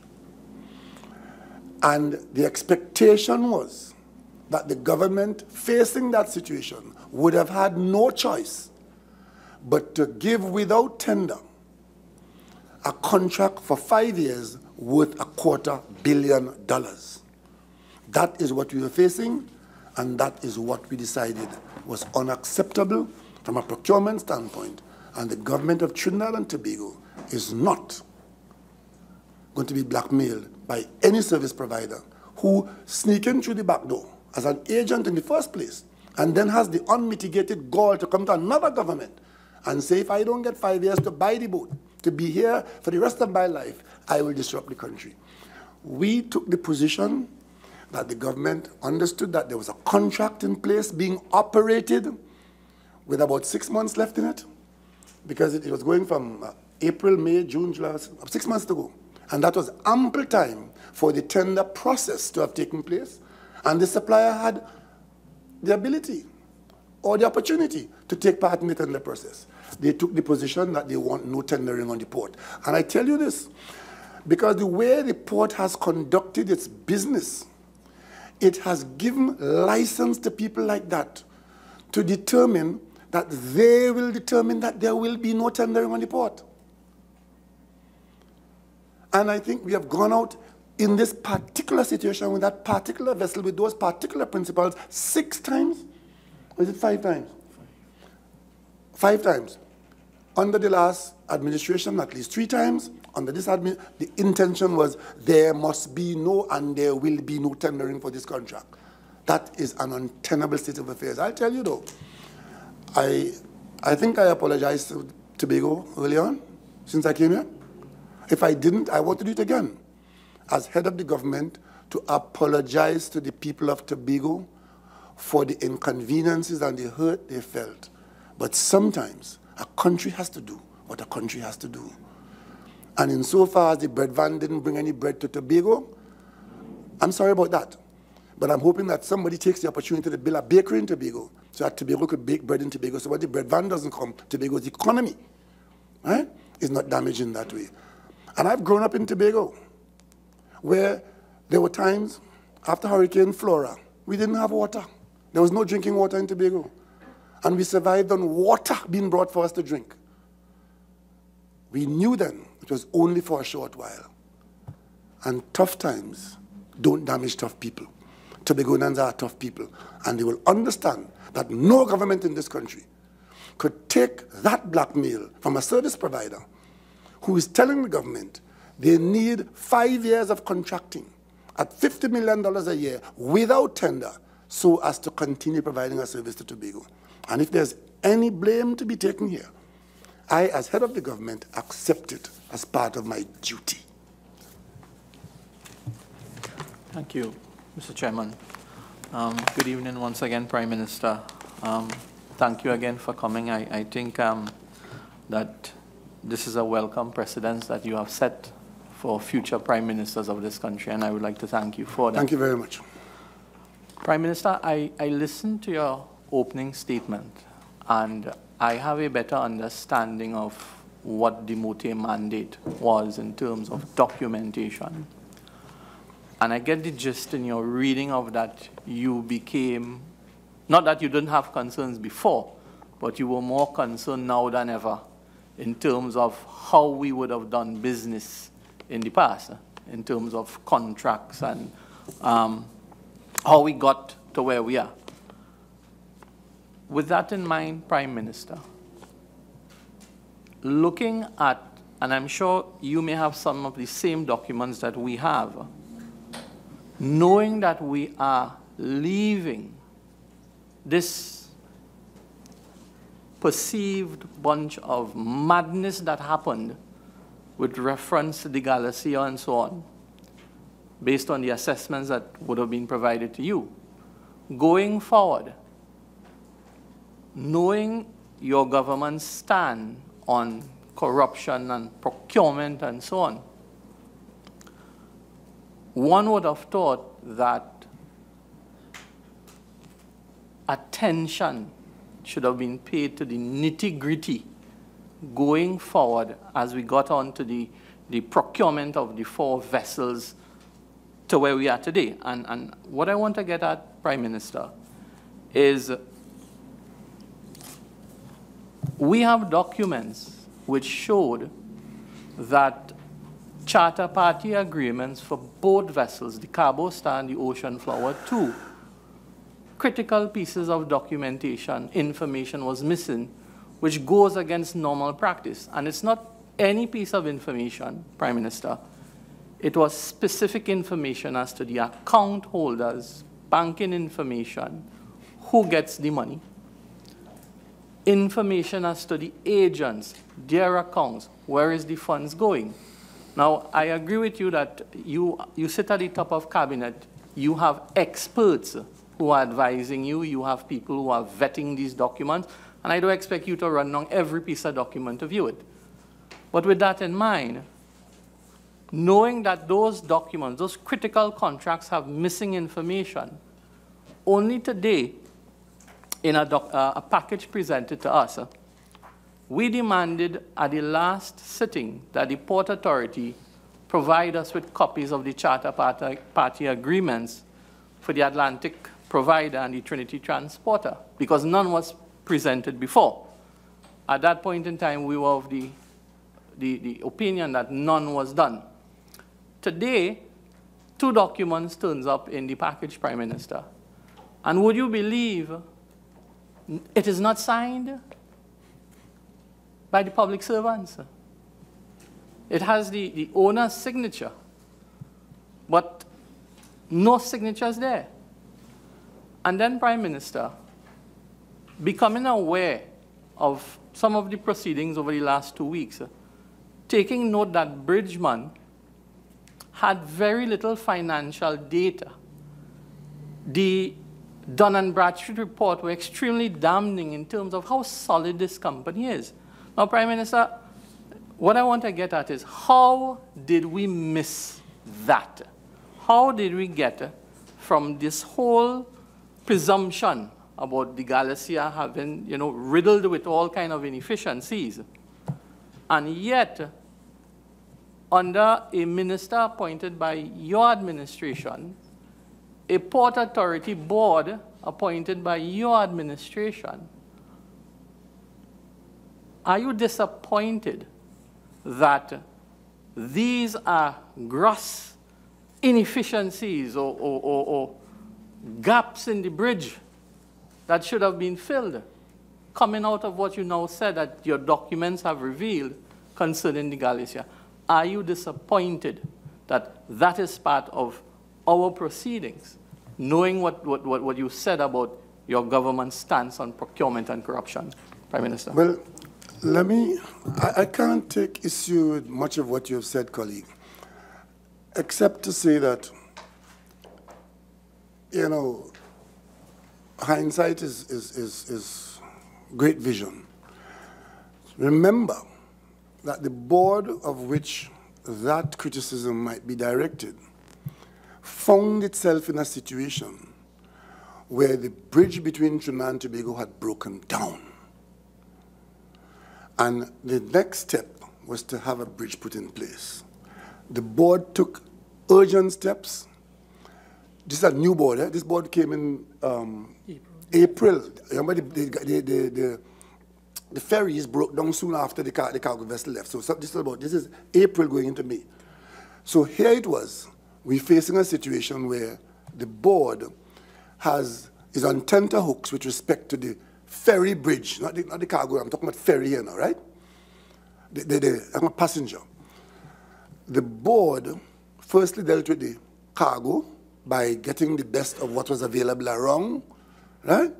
The barge that you talk about today and the transporter, the documentation for that would have been done in an environment where there was nothing to take cargo to Tobago. So the board had to, it was a beggar's not choosing. What is available? Whatever was available.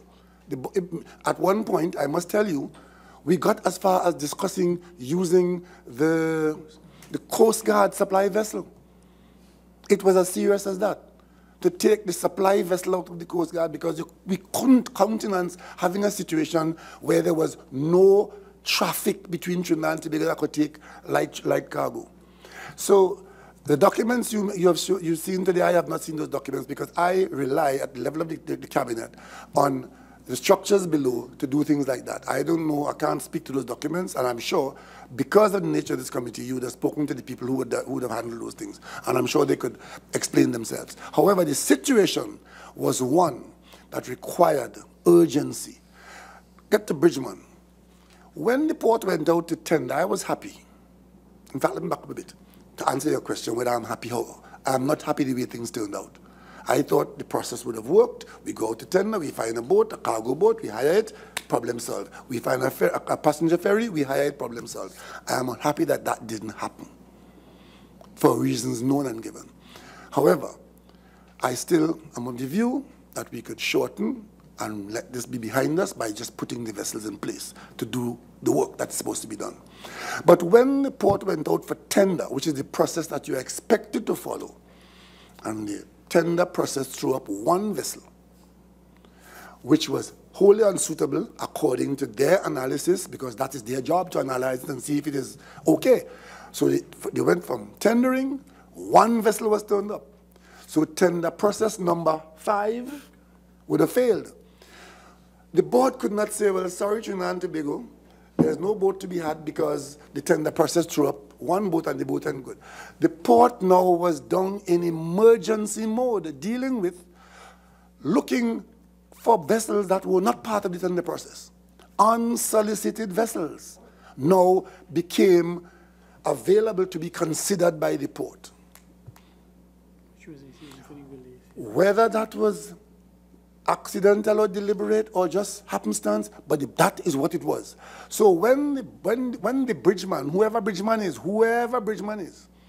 or bridge lady, said, we have a vessel here which you could use, it is reasonable to assume that the focus there would not be who are you, but what are you offering me?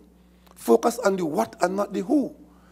And had the press not gone in depth on the who, the what might have been satisfactory and the what might have succeeded.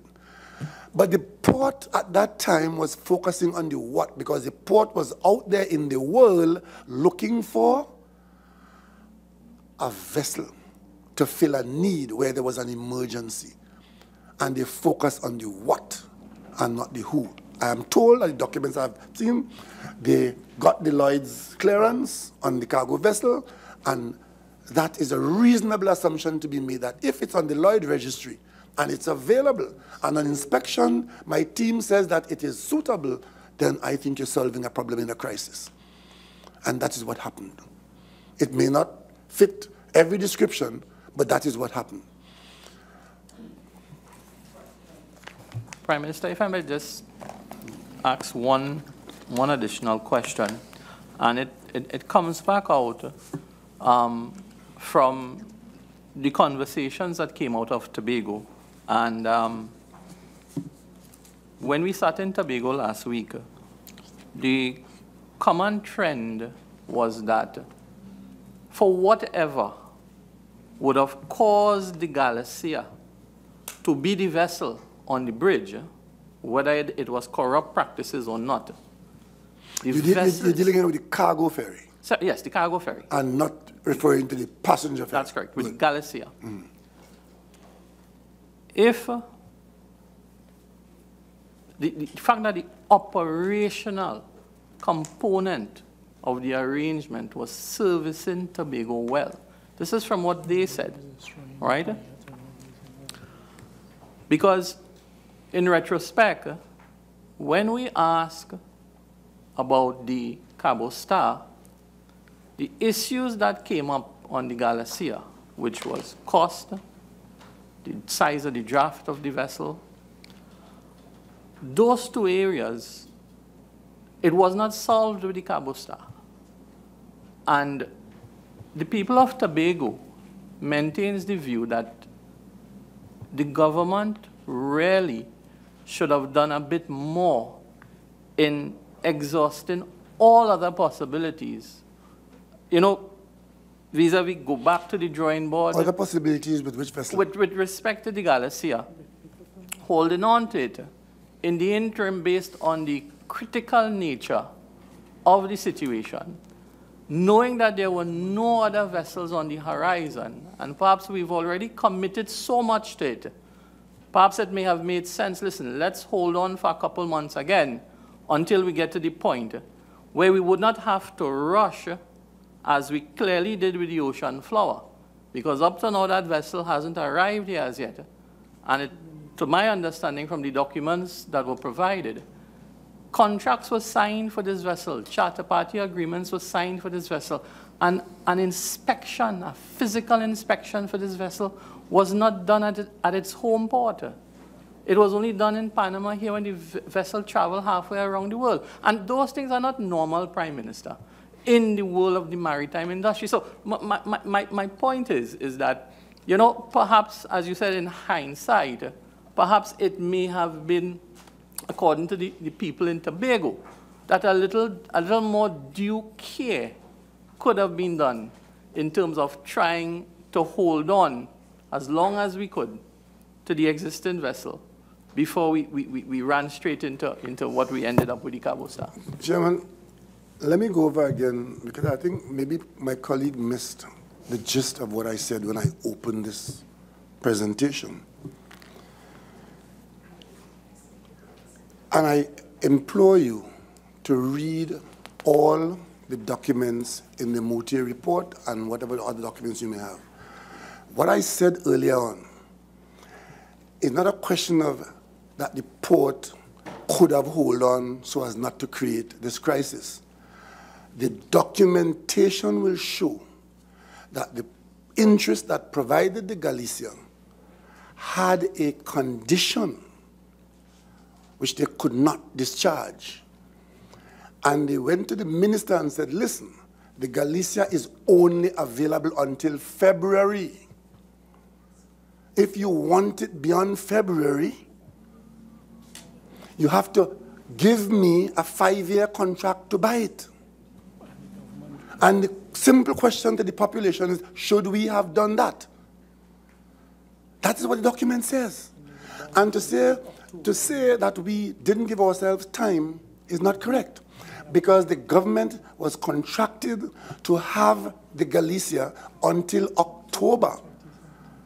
It was only when the supplier of the Galicia decided to pursue this 5-year contract without interest in the 18-month contract that a crisis occurred, when the Galicia was pulled by the principals and left the government without a vessel in April, when in fact that said vessel was contracted to be there until October.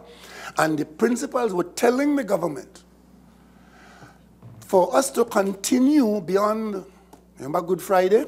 They were pulling the vessel on Good Friday, and then there was an uproar, and they kept it. They got a little, I think it was a 2-week addition. For us to continue making the vessel available, in other words, I have to buy the vessel. And to buy the vessel, without tender, you have to give me 5 years of contracting at $50 million a year. Those were conditions that we could not accept.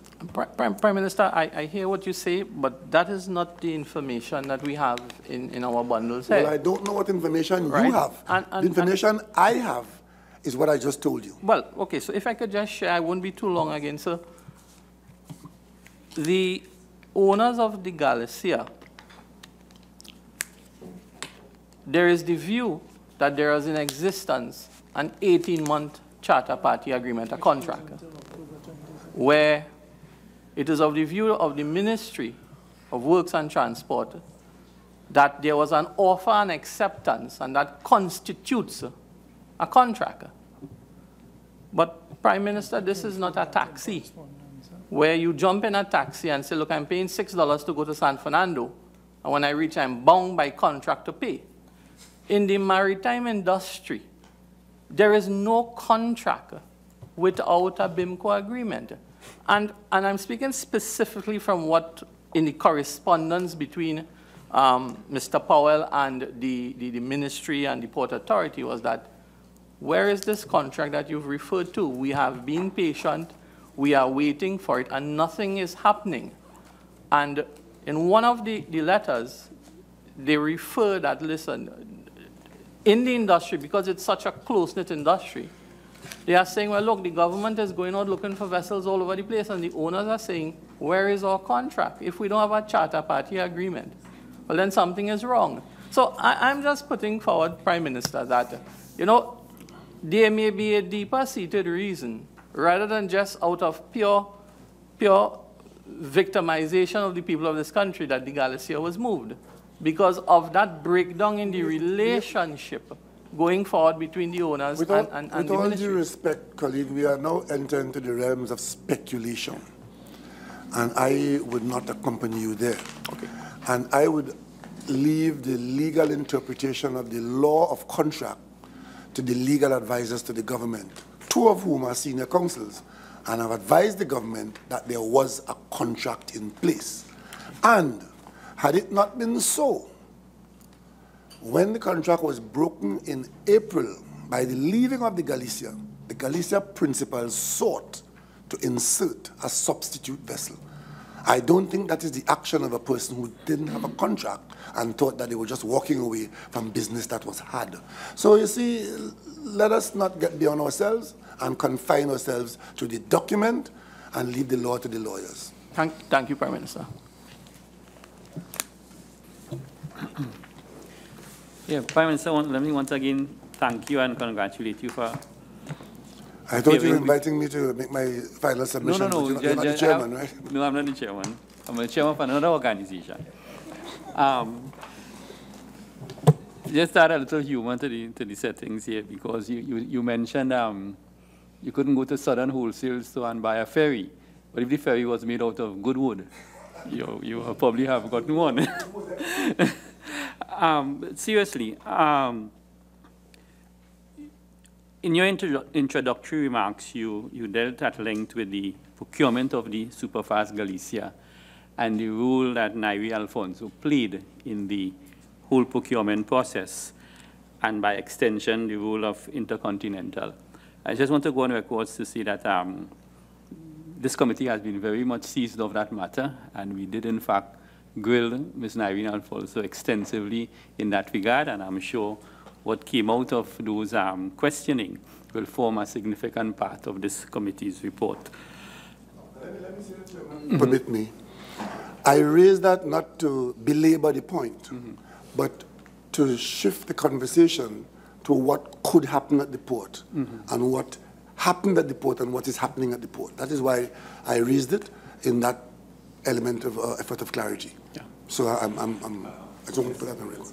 Just that you should know, earlier today in our meeting, closed meeting, we read into our own record a letter written to the Ministry of Labor, and in that letter, representations were made on behalf of the Seamen and Waterfront Workers' Trade Union with regard to an ongoing grievance with a subsidiary of that company.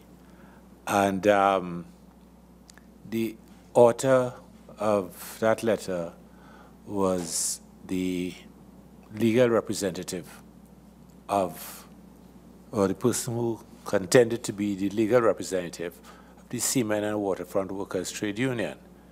And the letter was signed by one N.D. Alfonso. So I just think that that should be entered into the record, given the subject we are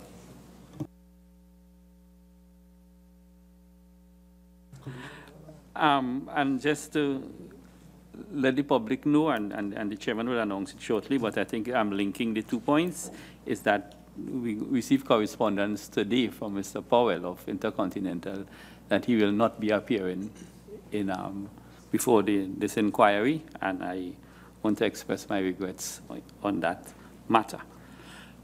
And finally, so again, I want to thank you for making the MUTE documentation and report available to this committee.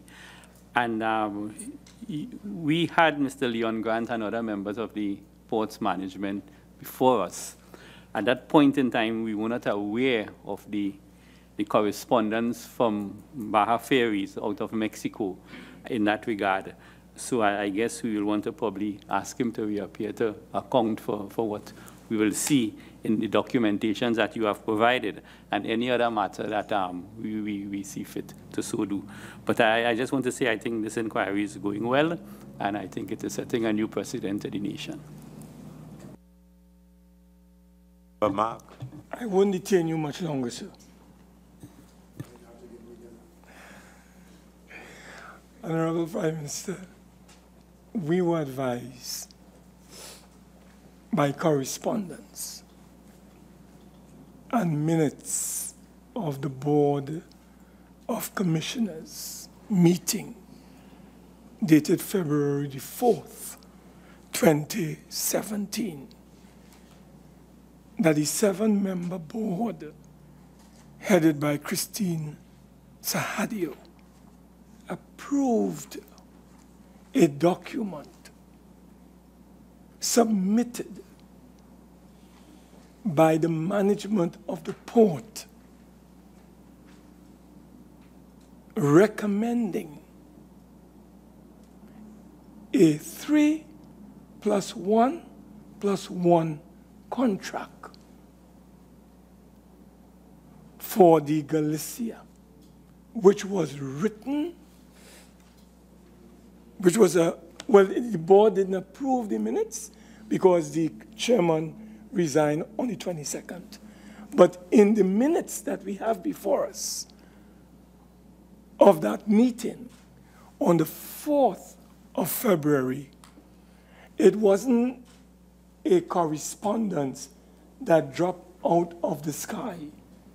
It was a decision of the board led by Christine Sahadio and the 6 other commissioners, and they agreed to the 3+1+1.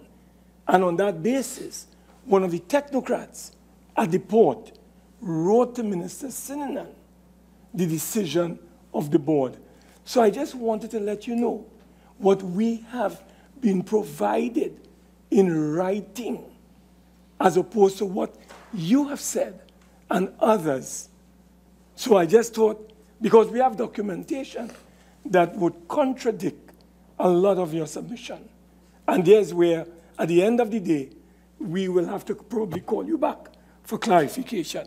But this is just a statement. But I want to ask you whether that report that you have made available to Parliament, because of the serious nature of that report, would you be sending that to the police, to the Director of Public Prosecutions, and to the Integrity Commission? And the reason why I'm saying this, we are talking about public monies. And if a name that you mentioned today is involved in activities contrary to the public interest, it warrants a criminal investigation. And therefore, I am asking you, apart from referring that document to the Attorney General, whether it is your intention as Prime Minister, because of the serious nature of the allegations made, whether you'll be referring that to the police, the DPP, and the Integrity Commission. Mr. Chairman, I'm very studied in the statements I make and the actions I take. And if I've said that I will send it to the Attorney General's office and send it to the Parliament to form part of this discussion, part of this inquiry, it is my understanding that this effort that this committee is making will use its authority to summon persons and papers and drill down into these issues. And I trust that when you do make your findings, rather than contradict me, you will make your findings based on the evidence. Because I'll tell you one thing, Chairman. The soundbite of what has just been said by my colleague, Member Mark, that he has documentation to contradict a lot of what I have said, sounds good. And I couldn't prevent that from being said. But the bottom line is this. I also have documents to support what I have said.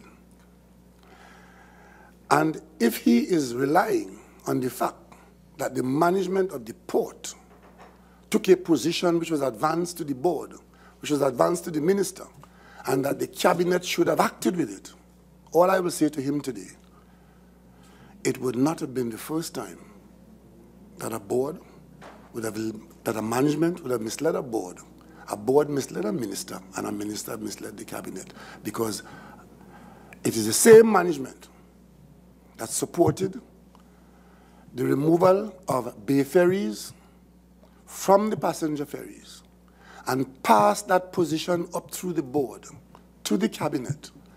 And the cabinet rigorously resisted agreeing with it, asking questions to which we got answers. Answers turned out to have no merit. And the next thing we know, the cabinet agreed to go along with it. And a bad situation was made worse, in the interest of whom we don't really know. But it wasn't in the interest of the people of Trinidad and Tobago. So your absolute belief in what the management passed on to the minister is not shared at this time by me. Well, it's not belief, sir. I'm just dealing with facts. And you know, as Grant Grind said in Charles Dickens' Hard Times, facts are very stubborn things.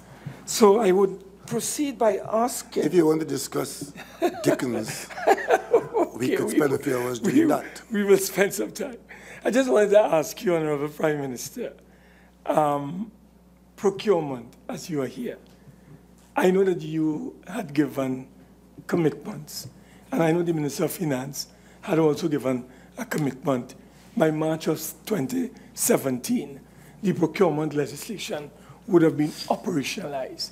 Because I believe the problems that we are confronting now, the source of it lies in the absence of procurement legislation.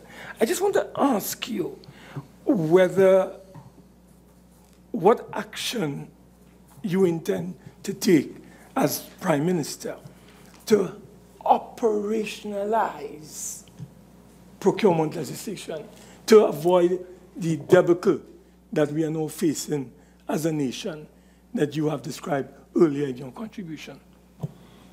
I have two answers to give you. One is that, yes, I did say in the Parliament in session that we are taking steps and we set March as the deadline. What has happened is that what we found that when we try to mobilize the public service to receive the procurement legislation, the public service was not prepared. They were not ready, because what the law calls for are procurement units in every procuring department.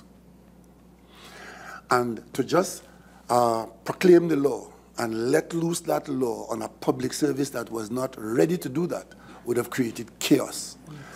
So we spent some time preparing the public service. The first cut on that March deadline, after all the preparations, when the public service came to us, what they did was to expand the public service by creating a new department called procurement, requiring hiring procurement staff in every department of the government in Trinidad and Tobago. That was an unacceptable arrangement. We had to go back to the drawing board and retool the public service, thinking that what you do is designate people within the system as procurement officers, and only where you don't have enough bodies or qualified bodies, you then hire into. And we think we fixed that now. And we are ready to proclaim, but we can't proclaim until the the regulator is in place. And that regulator is appointed by His Excellency the President. His Excellency the President has gone out, the advertisement has been put in place, he's sourcing that person. And we in the cabinet, we are waiting for, as soon as the appointment of a regulator, we will then be in a position to proclaim the procurement legislation. So that's where we are at. So even though I had said March, because of these difficulties that I just mentioned, we are ready now to go as soon as a procurement regulator is appointed. The second point I want to make is this. this procurement legislation, and I'm speaking here now for myself from the top. I was in the committee, as you know. I served on the committee. I voted to bring it into law and so on.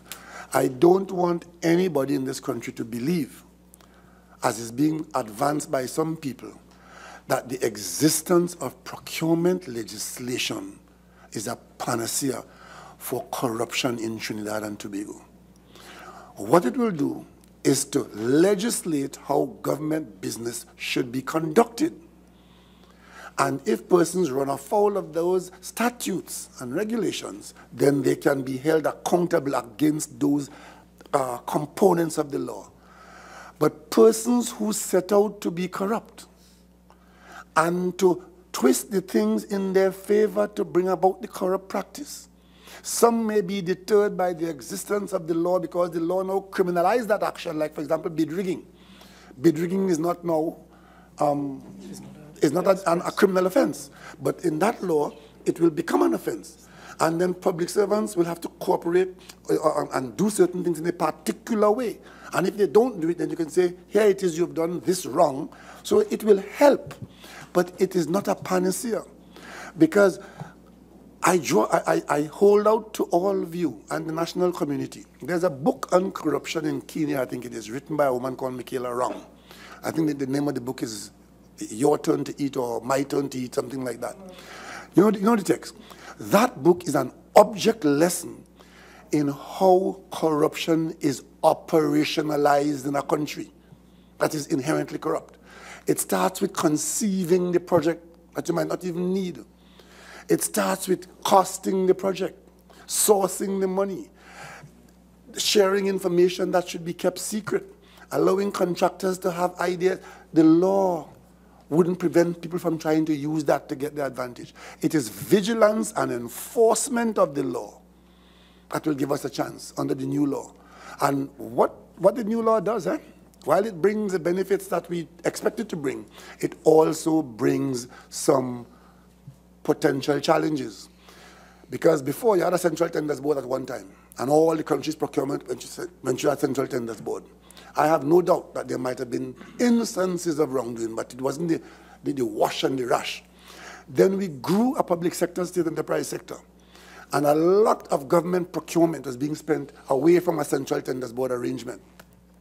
And then, of course, we suddenly had a lot of money to spend, like at the port, where a lot of money is being spent, as I said earlier on. These are all opportunities to have greed prevail. And of course, now that the procurement legislation will put a procurement unit in every single department, heaven forbid that it doesn't multiply the possibilities for corrupt practice rather than solving it. And that is my concern. Two final questions. Honorable Prime Minister, would you not agree with me that it is highly irregular for a government and its agencies to sign off on a party charter agreement or a charter party agreement without having sight of the vessels that they are going to actually hire on behalf of the people, involving, millions of the citizens' hard-earned tax dollars? Would you not agree with me that is a highly irregular situation? And we were told by Mr. Purdy, who was here, that they had an agreement that once they won the tender, they have an agreement that they will then go and search for the vessel. That is what he put here in evidence. I don't know that I could assist the committee. I don't know that I could assist the committee on that particular question, and I'm sure that there are other people who ought to have been able to do that. Because you see, as I said early on, if the circumstances warranted that kind of action, where you had two vessels and you lost them because you didn't move with alacrity. And you, on the third occasion, you did that to ensure that you were locked into the vessel and not lose it. And this is 2017, this is not 1917. Right? It is possible to inspect a vessel thoroughly without going to the port and seeing it in today's world, you know. And of course, if you rely on an examination by the authorities that sign off on vessels, then I think it's a reasonable arrangement. I think I read in documents where the port had Lloyd's and other expressions of concern. And on somebody raised a question that I didn't address, and I think I must address it, that you signed a charter party and you didn't inspect the vessel until so-and-so. A vessel is leaving Korea, coming to Trinidad and Tobago. The charter party, I think, would have said that you accept it on arrival. Now, if a vessel is going to sail halfway around the world, do you want to have it certified in Korea, then it travel around the world and it break down and it mash down, and then it comes to Trinidad and Tobago?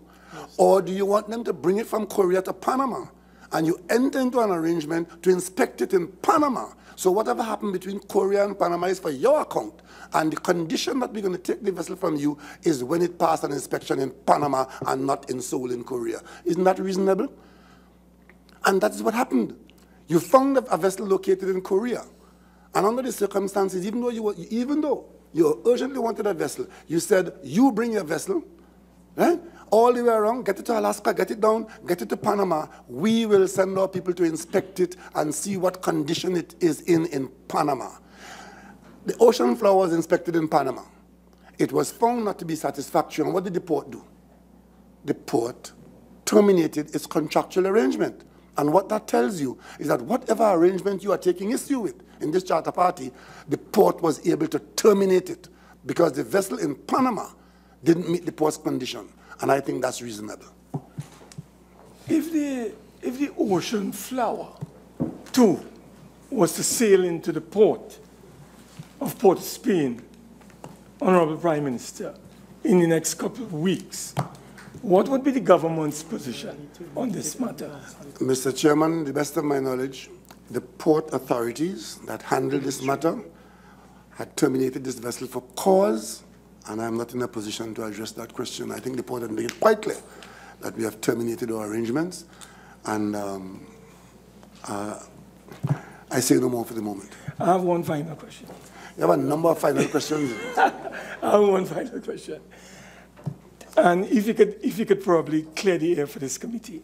It has been brought to our attention, as you brought into question this sole investigator, Christian Mute.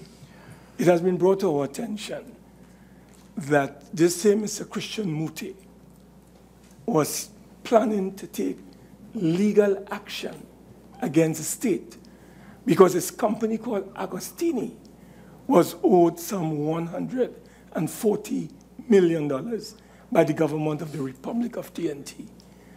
And it has been brought to our attention that that money, because he was threatening legal action, was eventually paid by the government of TNT. Now, all this would have taken place before he was appointed sole investigator. Would you want to clarify, deny, dismiss this matter that has been brought to our attention? Because we need to clear this matter.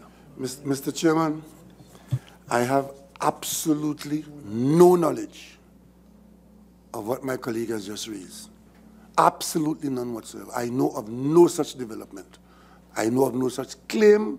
I know of no such payment. When I asked Mr. Mute to do this assignment, it was purely in my selection of a member of the business community. And I virtually had to twist his arm to get him to undertake the assignment. I know of his competence and his efficiency, and I also know that the complaint from Tobago, why I chose Mr. Mute, one of the reasons I chose him, other than his competence, was that the complaint coming from Tobago was largely coming from the business community, who were every day complaining how business was being affected by the port's conduct or misconduct of his business. And therefore, to ask a former head of the Chamber of Commerce of Trinidad and Tobago to go down to the port and report back as to what is going on there, I thought that was a reasonable action. I know nothing of which the member speaks. him for the And I want to thank him, and I want to say that while we're in a free country and free to say what we want about anybody, when we take the kinds of positions of fabricating conspiracies and demonizing members of the public who get involved in public business, all we end up doing is ensuring that people of quality stay very far from public business. Because I cannot for the life of me understand where this came from, where someone is simply going to go down to the port in their own time, using their own time pro bono, to do what he has done. And instead of getting thanks, which I will give now to him, I thank Mr. Mute for undertaking this very thankless job and to have done a very effective job in putting together a compendium of the documents that were made available to him at the port, which I can now make to the public and to the Parliament. I think he did a good job, and I think he's a citizen in whom we are all proud. And I don't think when this kind of thing happens that it do us any good in advancing our own agendas, whatever they might be, to demonize people who decide to volunteer in Trinidad and Tobago. Mr. Prime Minister, something I'd like to draw to your attention and get your response to. Both the previous Port Authority board and the current appeared before us. And in the case of the former board, they admitted, and it was obvious, even at this point in time, when they're out of office, that they never got beyond the storming stage. You know, the management concept of forming, storming, and norming. It was obvious that they hadn't advanced beyond that, and that whatever minister had oversight over them was unable to take them through that phase with the speed at which it was necessary. What I observed of the replacement board is that when asked whether they had a strategic plan, when asked whether they had a business plan, the answer was no. So I found that in both cases, the kind of governance that one expects, the kinds of norms and philosophies that govern modern management, well, was just absent. And I wondered whether this had been brought to your attention before.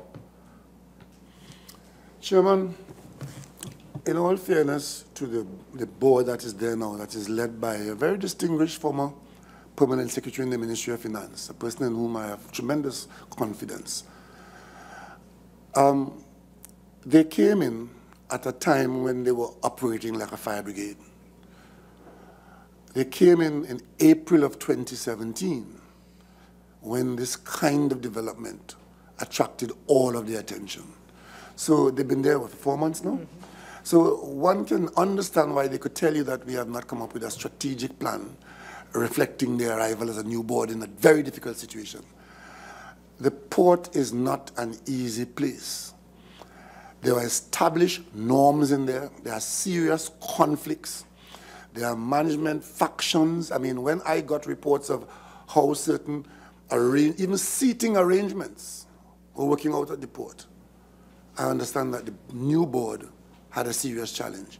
And even before they could deal with the challenge, we had this situation. I have every confidence that once we put a passenger ferry system in place that is acceptable, a cargo ferry system in place that's acceptable, then this board will be able to sit down and now take part in what has to be done, which is treating with the chronic unacceptabilities at the port. And I say all along that today I'm Prime Minister, I lead a government, we take responsibility for what has gone on there in our tenure and what is going on there now. But I have confidence that we're going to address it.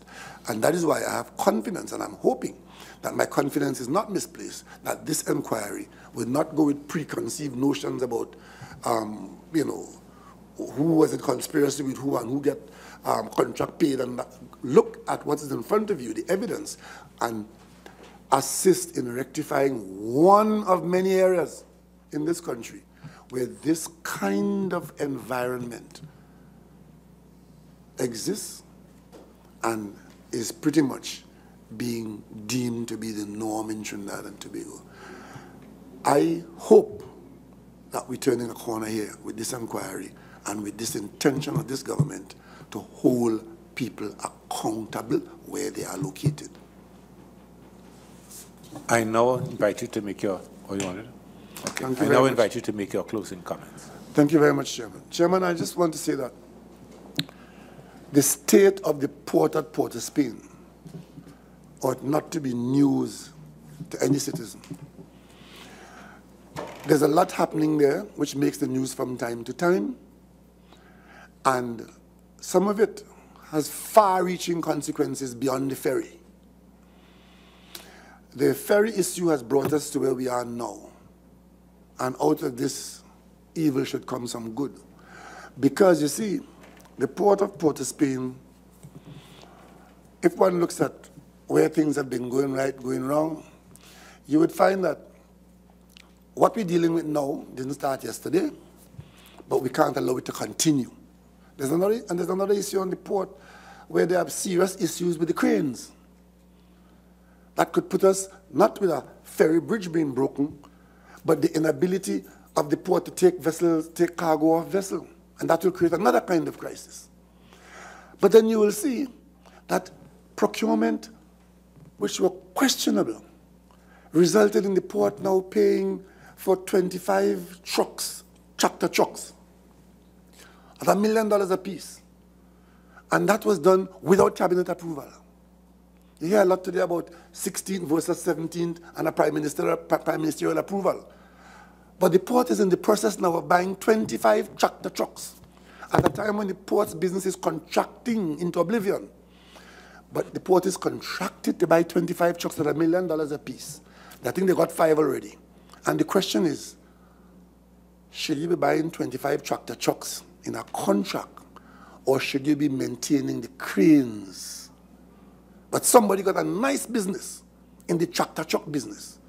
But the cranes, the money to maintain the crane is committed to tractor trucks. So what we dealt with earlier on with the ferries is only a part of the overall problem. And of course, I heard the union this morning, and I mean, a lot was said this morning, and the public will come to their own conclusion there.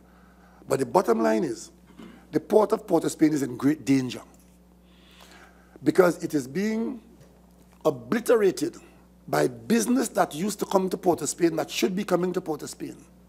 It's now going to Jamaica. It's now going to Santo Domingo.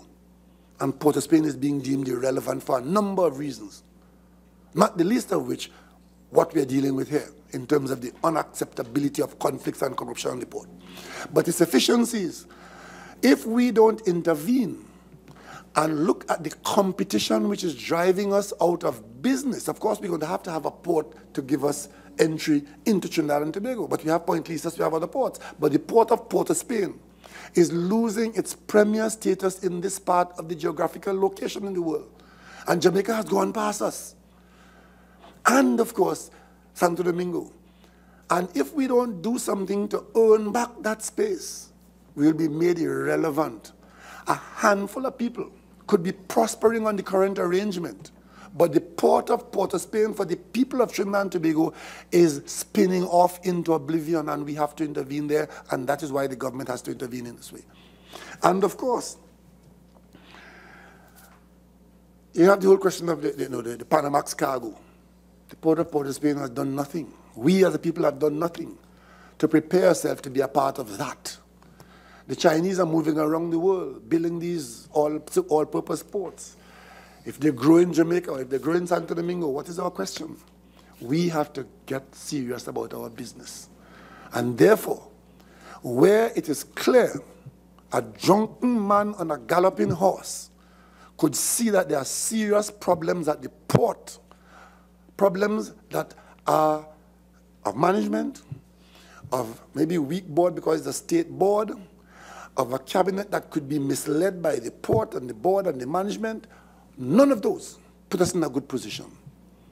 And I hope that we come out of this better off and better able to address one of the challenges of this country, which is whither goeth the port of Port of Spain, where hundreds of millions of dollars are being spent, and we're getting less and less economic strength and regional and international competitiveness for it. I thank you, Mr. Chairman. The witness is excused, and I thank you for your time and effort this afternoon. This hearing is suspended for 15 minutes.